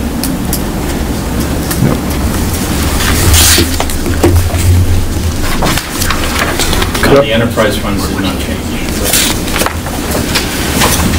Could our report be something like, we recommend this article pending a full recommendation of Article 3? Recommend this article with the $20,000 adjustment. I think at this point, the best way for us to do this is for me to rewrite 3 and 4 without the 750, so it's very clear what town meeting is being presented that you voted on. And then to very carefully in a footnote explain, there's another $750,000 that pending school committee approval and FinCom approval is expected to be added to Articles 3 and 4. Because if we start doing asterisks and leaving it there, and someone's going to add it up and say you didn't add it up right. Sure. Does that make sense? Yeah, as long as it's, right, that's my bigger concern, is that it's very clearly out, that the 750 is clearly out there. Yeah, yes. Okay. Motion to postpone that to the 28th meeting? I think you make the same kind of motion Paul made on 3, excluding the 750,000 in capital. And excluding the 20. Yeah. 20,000 and the source of funds. Well, I'm telling you right now, those are crossed out, so you don't have to vote on that part. They are crossed out. Right. Okay. You don't have to explain that. Okay. All right. Any more questions or discussion here? If not, would entertain a motion. I say, Paul, you have experience doing this. I recommend we approve Article 4 with the $20,000 strikes we discussed. No, that's gone. You don't even. Okay, fine. Except Article 4 is written with the exception of the $750,000 that we will take further action on at a future date. Second. Further discussion. All those in favor? Unanimous 9-0. What we didn't do for Article 3 was determine who's going to, I can take Article 3. I'd like to stand up and talk about that. Are you taking this, Jackie, or whoever needs it? I'll take Article 3 at town meeting. And then Paula's got Article 4. Article 5, there is a small bill outstanding from Verizon, as you've probably seen in the past. You'll see some of the articles from here forward have votes from the select board last night. So they took action on some of the articles, not all of the articles. Tonight they voted 3-0 for Articles 3 and 4.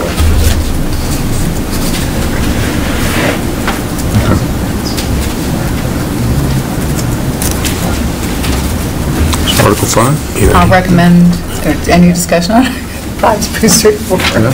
I'll wait to check myself. Yeah, please. On 3 and 4, the select board did vote as is the consent agenda. They did, and I want to be careful what I say. If they had heard this discussion, they might have agreed. Motion for Paula to pay our outstanding Verizon. Second, anybody? Second. Okay. Motion to recommend Article 5 to town meeting. $21 each. Do I hear a second? Second. Thank you, Andrew. Further discussion? All those in favor? 9-0 unanimous. Bob, you can take it as a payroll deduction from us. Thank you. Mark will take this. Okay, you can skip 6 and 7. That's two tables. 8 is rescinding 2 deadline situations.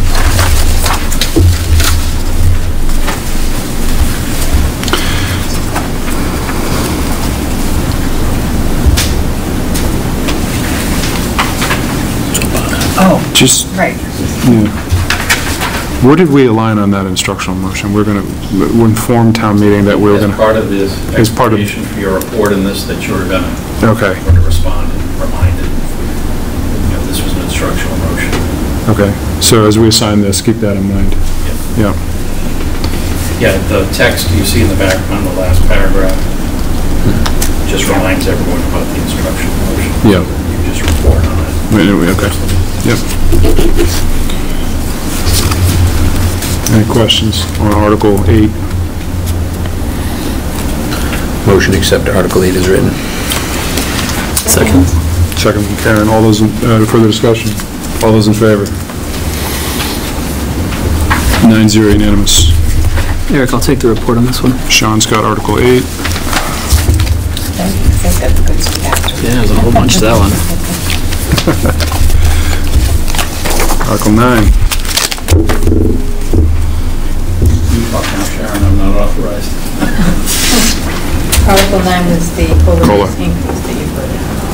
Oh, that's right, you already voted. Oh, we did? We did. Yeah. I forgot. Yeah, you did.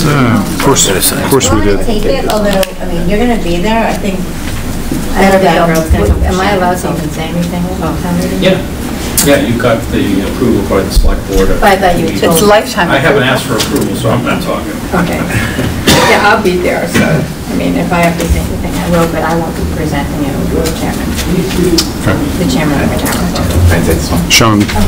All right, so, sorry, just to clarify, I was thinking earlier, thank God, not thank God, but we only have only one Mark on the committee now, but no, we have 2 Seans.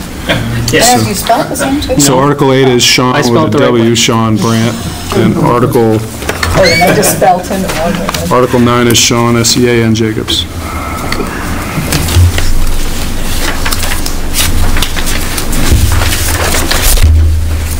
All right, Article 10.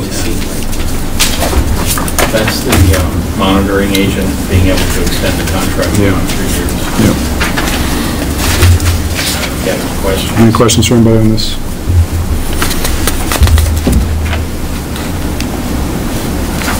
Have a motion? Motion to accept Article 10 as written. Second. Further discussion? All those in favor? 9-0 unanimous. did make a few comments on Article 11 last time. Sorry, Bob, Article 10. Oh, sorry. Who wants to take report? I'll take it, it's fine.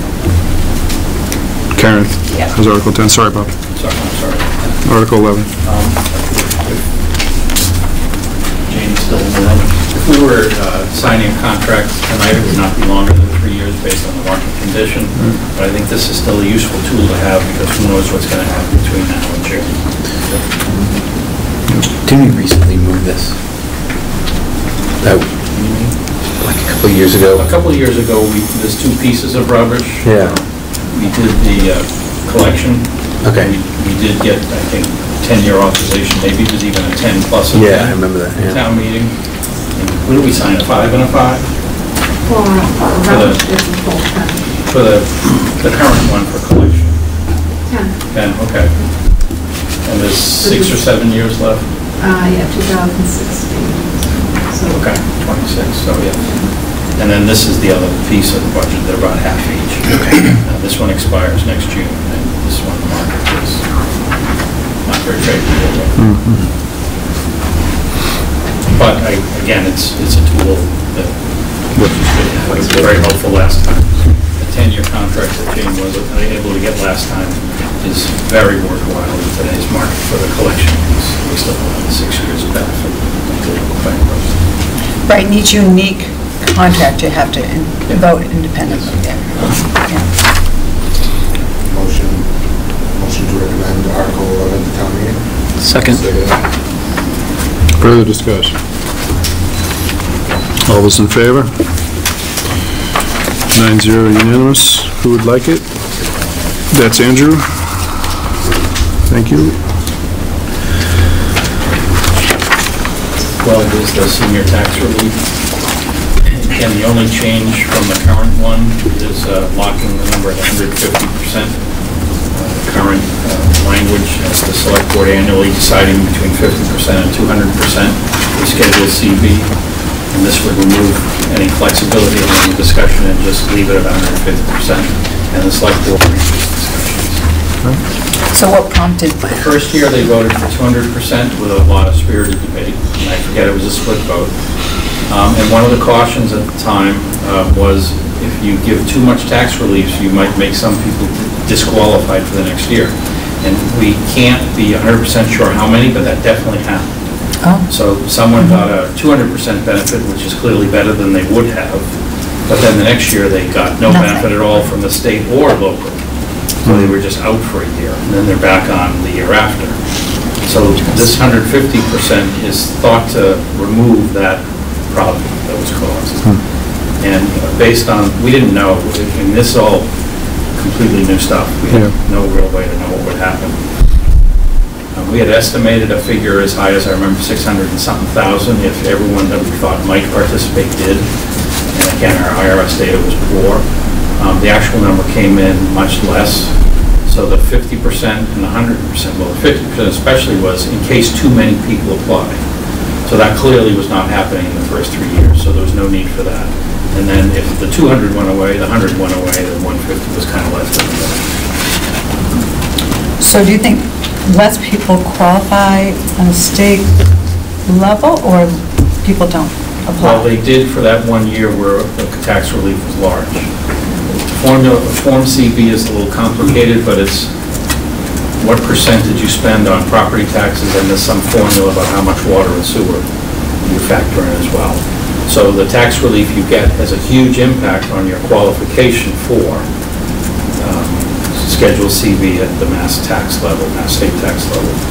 When you lost that eligibility, you became ineligible for the local program as well, because that was one of the qualifications. Right, exactly, because we modeled it after the state. Right. So a handful of people, I don't think it was an enormous number, but a handful did not qualify the second year because of that. Right, but do we think most people who qualify for the state program are applying? That's really difficult to know. I forget the numbers, but Victor did present in the second year and the third year. The numbers have grown a little bit, but some of that is people dropping off and not qualifying, and some of that is because they may have changed their ownership of the house. It's now in a trust. And then clearly there has been a couple of, a group of people added over the last 2 years.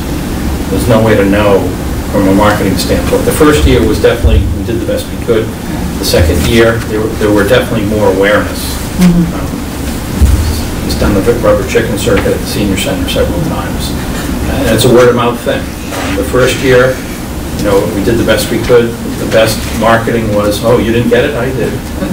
So the second year was much better participation. Not a huge amount, like another 20 or 25 people, but it was worthwhile. Right, because you don't know how many people qualify as right. You know, given the same population that qualified, except for the money, you know, is there a reason more are going to qualify next year? Maybe, if their income drops enough to qualify for CV to begin with. So, otherwise, it shouldn't be a number that jumps all over the place. And Wakefield, his other town, when they were thinking of filing this home rule petition, and honestly, I think they filed it, I don't think it's passed. They fixed it at 100 or 100%, I'm not sure, but they didn't want that choice. So they picked either 100 or 150%, but just that's what we want. And again, as a reminder, the current program we have will expire, so this is necessary to continue. It's worked really well. Yeah. Make a motion to accept Article 12 as written. Second. Further discussion. All those in favor? 9-0 unanimous. Someone want to report on Article 11? Let's go. Ed, thank you. Sorry, that was Article 12. I think we want to skip a bunch of zoning ones and jump to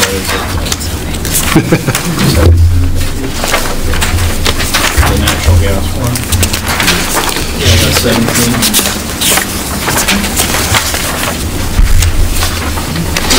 The additional information from what you asked me about last week was last night, the select board did vote 4-0 to support this article.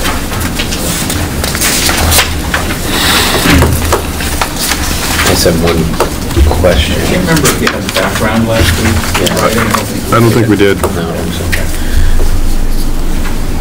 Yeah. There's no way to have the gas company pay for this. I know it sounds funny, but it's their issue, not ours at the end of the day. And I agree with the safety. I think if the answer is no, then there's a safety issue we got to deal with. But the reason you don't want them to is because you want an independent assessment. Okay, fair enough. But they won't pay for an independent. You're saying it's not independent if they pay our independent assessor. It's not going to be money. There's going to be a political. All right. And it's also proactivity, I think, and additional. Essentially, it's acting as a quality control to existing gas companies, what it really is. And you'll see in the background, Andy Friedman went to a regional meeting recently on Heritage Day. There's not a lot of explanation in this document, and I don't think there has to be, but there could potentially be a phase 2. And again, that's depending on what you find in phase 1, there may be a phase 2. I don't know what it involves. I don't know if it involves town money, but at the regional level, they are discussing. Because I don't think anyone's passed phase 1 yet, but they are discussing. If we find problems, how do we encourage them to fix them? So most towns are doing this independent. I would say There's some. 20 plus town cooperative initiative. Yeah, no, we're not the only ones. So, I guess my question is there metrics to kind of go over I think this was brought up last meeting, but the metrics to how we determine how successful this third party is going to be and who determines which third party is most successful, right? So every person out there is going to be a salesman for their own company. What the history or background do we have to the third party benefiting whatever town that they're in to do it, number one. And number two, that, those towns, what companies did they, what is the third party that they used? And is there any trending report between companies, right? So if 20 towns use 20 different people, 20 different people could have 20 different results. And, that'd be my only question to this would be, being proactive is great, but saying that there might be phase 2 It might be phase 3. There's the quality control aspect, I guess, is where you're at. Right, right. At what point do we say, do we kick that can down the road and say, all right, we do it, maybe nothing happens, maybe it's a few things that National Grid already knew about. Or maybe they say, okay, this is amber, this should be red, and they fix it, and that's great. Maybe nothing happens at all, and we say, all right, we have to do it again. It's a big town, it takes a long time to do it, and we have to do it again. So at what point does it turn into a one-time thing and then turn into an operating budget is my concern, right? That would be my question. I don't know if anyone has. It's a really big concern if the gas infrastructure in this town is so bad that this becomes an operating budget thing. That's a whole other issue. That's a really great, Right. Yeah, I look at this to establish the baseline. Yeah. Right. Yeah. Okay. Jane, do you want to take over gas also, like Wakefield?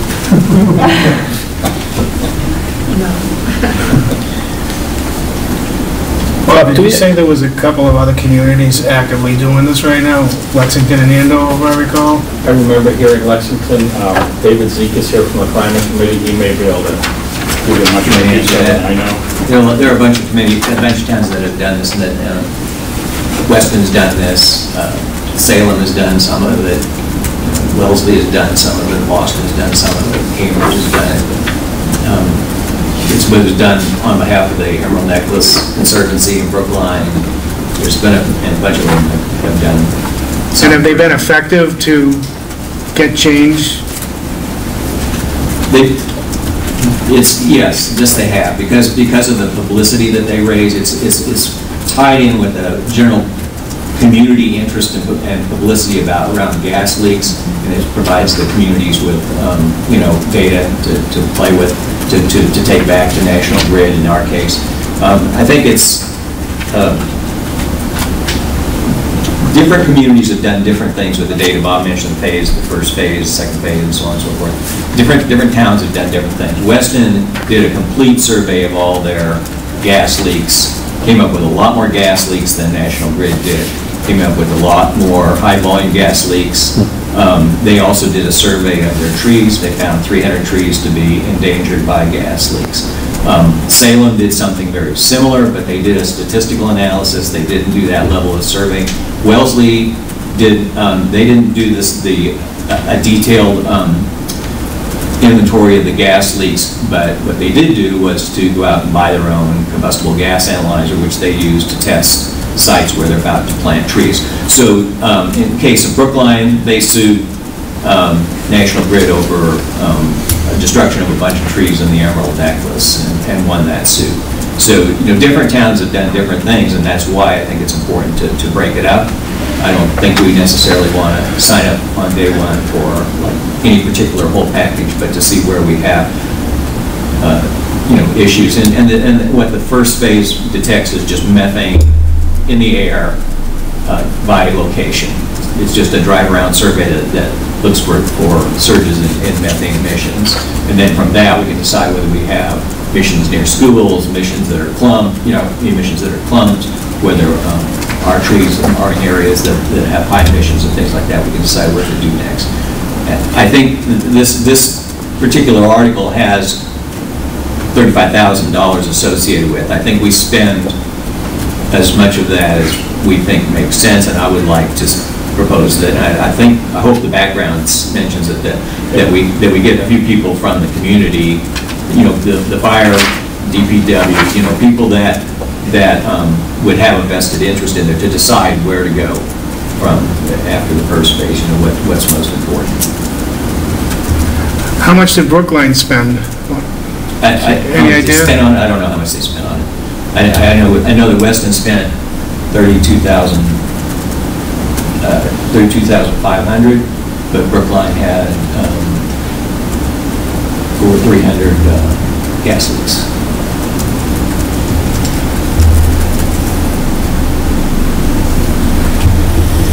Bob, is there anything we can, sorry, I cut somebody off. Is there anything we can do from a contracting perspective? I think embedded, Andrew, in your comment was, if we're defining this as a phase one, are we going to create poor incentives for a contractor to, to find more gas leaks than they might otherwise find. Is there anything we can do from a contracting perspective, precluding the contractor who accepts this job from participating in the next phase?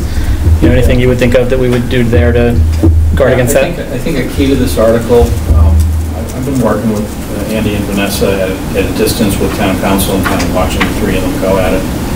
I think the actual wording of the motion on the floor will be very important for this one.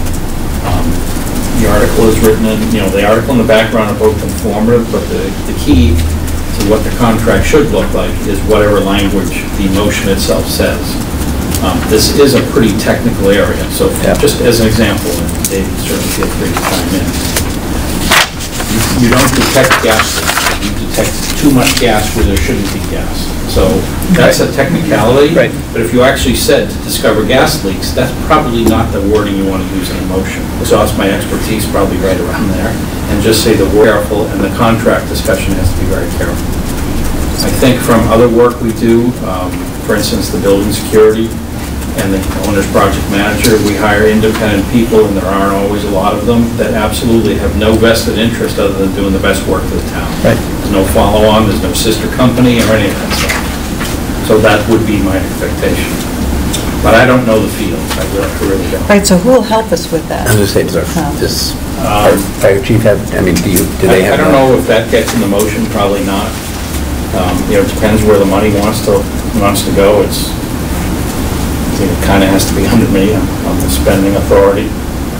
But I'd obviously work with whoever has expertise. David clearly is one of them. Climate Committee broadly is one. I would probably call up some of the other communities before we actually sign the contract and just get some advice. And town council knows National Grid very well. I'll just leave it there. Not as a friendly. He's been involved in other communities on the other side. He knows the issue really well. But is the concern that they're going to find, again, 300 leaks, but of those 300, only 50 are really what we should be concerned with? I mean, I don't know. Is that twofold? My concern with this, and is like I said, that they could keep. I don't want to say. So this is going to be QA/QC to National Grid is essentially what it is, right? And this is QA/QC to the consultant, right? That is kind of what I'm getting at. And we're essentially, if I correct me if I'm wrong, the article is asking for an allocation of funds based upon that 35 as an estimate, I'm assuming? Yeah. That has an actual estimate. That allocation of funds to investigate methane levels or access methane levels within the town of Renton, without a definitive scope as to where, how, right? I would suppose that's the best motion, is to be broad so that experts like David can sit down and say, this is what we want to do. And then depending on what you go through as a process, you might then learn something and change it. So you don't want a motion to be very constrictive, I would say. The first phase is a drive around. It drives the streets of Reading with a methane detector, and it takes measurements once a second, assigns a GPS location to the data. I mean, like, Salem did this, and it was 79,000 data points. So there's a data reduction exercise that goes on there. But that tells you, when you get a methane spike, either you have a leak there on the road, which many of them would be, or you have a really big leak that's farther away. I mean, if you have a leak that's on private property, you might be 50 feet from a leak and still pick it up on the street, but you wouldn't know. I mean, you wouldn't know just from that data point that it was actually how close you were to the leak. So there's some data analysis that has to go on there. That part of it's not very expensive. That part of it's under $5,000. If you don't mind me asking a question, David, I assume that the methods we end up using need to be acceptable to DPU, because they're the authority that would tell National Grid, here's a scientifically found piece of evidence, go fix it. Is that accurate? DPU doesn't have anything to do with this drive around methane. No, but the methodology used has to be acceptable to DPU. as the regulatory body? No, no. There's, the DPU doesn't speak to what a town might do in this way. But the types of grades, the 3 types of grades on the leaks. Yes. They are the regulatory authority over which they define what that is. So if we find a leak and we would have to tell National Grid that they have a leak here, and they would have to come out and validate the leak, and they would have to assign the grade themselves. Okay. So we our saying that we have a dangerous leak is interesting, but it's kind of like when the fire department answers an odor complaint or something. They go out and they have to tell. They say, yeah, there's gas here. We're gonna tell National Grid. So no, the DPU's regulations specifically apply to gas companies or people who distribute gas. It doesn't apply to us. That's very helpful.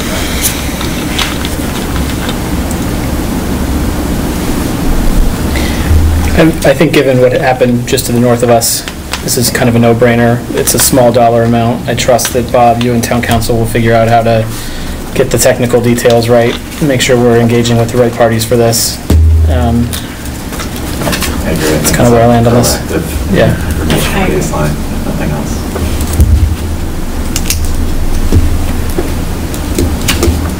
Motion. Motion to recommend Article 17. Second. All those in favor? Did you vote? Opposed. Sorry. All those opposed? 8-1, motion carries. Sorry, just couldn't see you there. All right.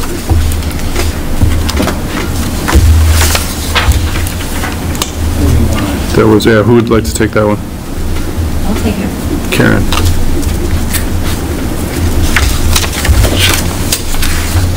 And I don't think Is that it? you need to take action on the last. Yeah. That's all.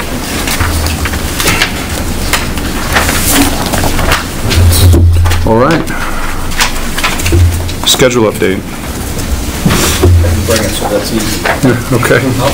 I just want to let the committee know that the select board had 4 budget meetings on the calendar for December, the first Tuesday, Wednesday, the second Tuesday, Wednesday. That first Tuesday has other business on it, so there will not be a budget meeting, so I just want to make sure you didn't attend for the reason of budget. We planned 4 nights, we usually need 3. The override, we needed a little more, the override here. We had expected to cancel the 4th night, but this just rearranges the schedule, uses the first one for something they need to take care of, and then spreads out over those nights. So if there's anything different from that, I'll make sure to include all of FinCom so that you know what meetings. And I have not talked to John about this, but he has published a budget schedule. I don't think it's changed from when we last put it out online. I'll double check on that also. Are you having a meeting in December? There's some discussion of having a public hearing of some sort in December. There is a meeting scheduled the 3rd week of December. Okay. I'll check with you. I'll pull it up right now and tell you what we have on the schedule. Okay, thanks. Pre-budget presentation I don't remember it being- on the 19th.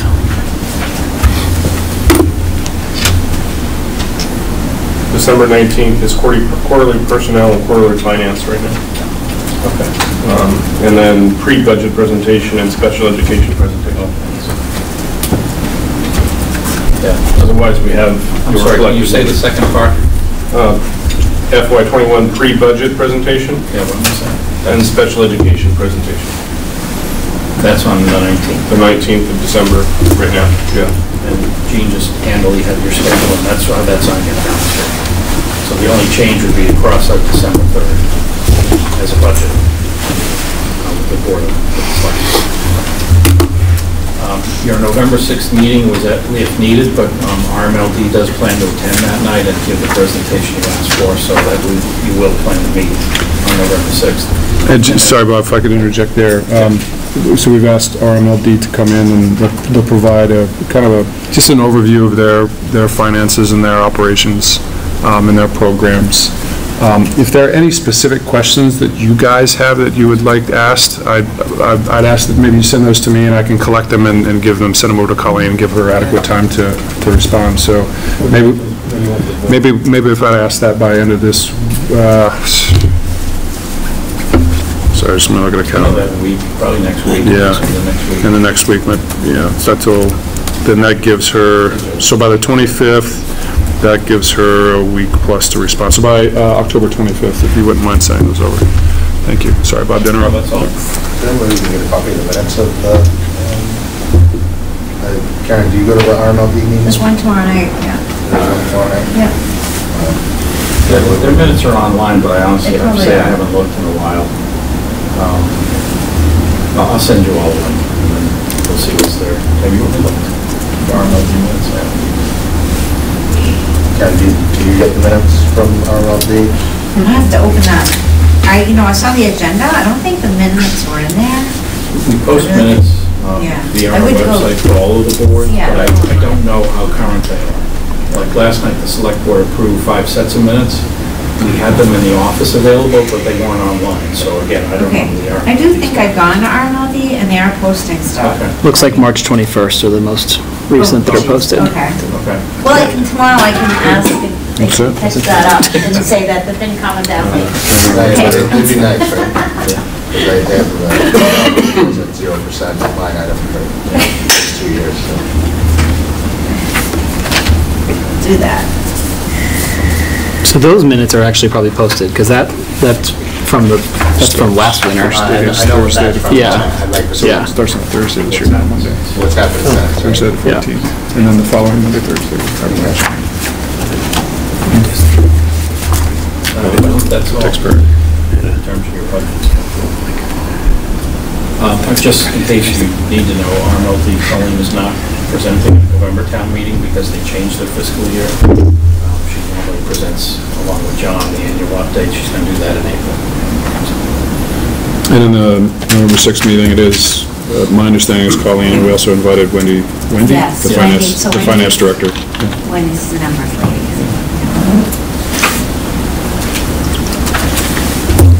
Is that it from a schedule update? Yeah. Thank you. Any questions on the schedule? One more. Are we posting for the 28th of October? You tell me.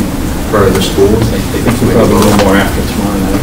But That's fair. we plan to post you and tell us otherwise. Okay, yeah. I think where we landed Right, was, there's never we could handle it on the 6th, but let's err in that direction. That's fine. So I would need to, all right. We just have to get together and figure out if we can get enough people to go. Yeah. So, sorry, what, the intent would be to be there while the school committee is discussing this topic? If it rolls? That's just the parents' point. If you do vote on the 28th and it's all wrapped up, someone can send an email to all of town meeting members sooner than they'd otherwise going to know. Right. That's all. But the 6th. That's the advantage. Yeah, I'm not sure that's a strong enough case for another meeting. Personally. It's entirely up to you. I think we'll We just need majority, Sean. I definitely won't be here on the 28th, so, yeah. I'm going to be in Las Vegas, suckers. So, Because I like to err on the side of posting, good. but I don't want to call, I don't want us to Yeah. have a meeting. We're with you. Oh, yeah. 5 most junior members have to go. So. Oh, that's right. Oh, did we talk about that policy? Yeah, the straw, all the short straws.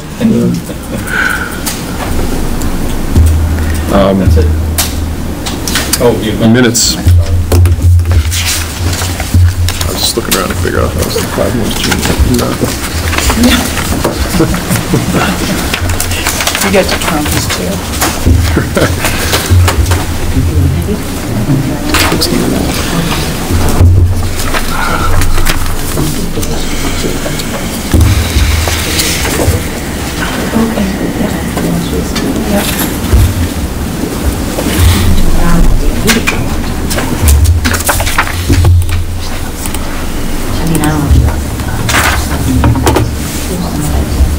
Motion to approve the October 9th meeting minutes as presented in the packet. Seconded. All those in favor?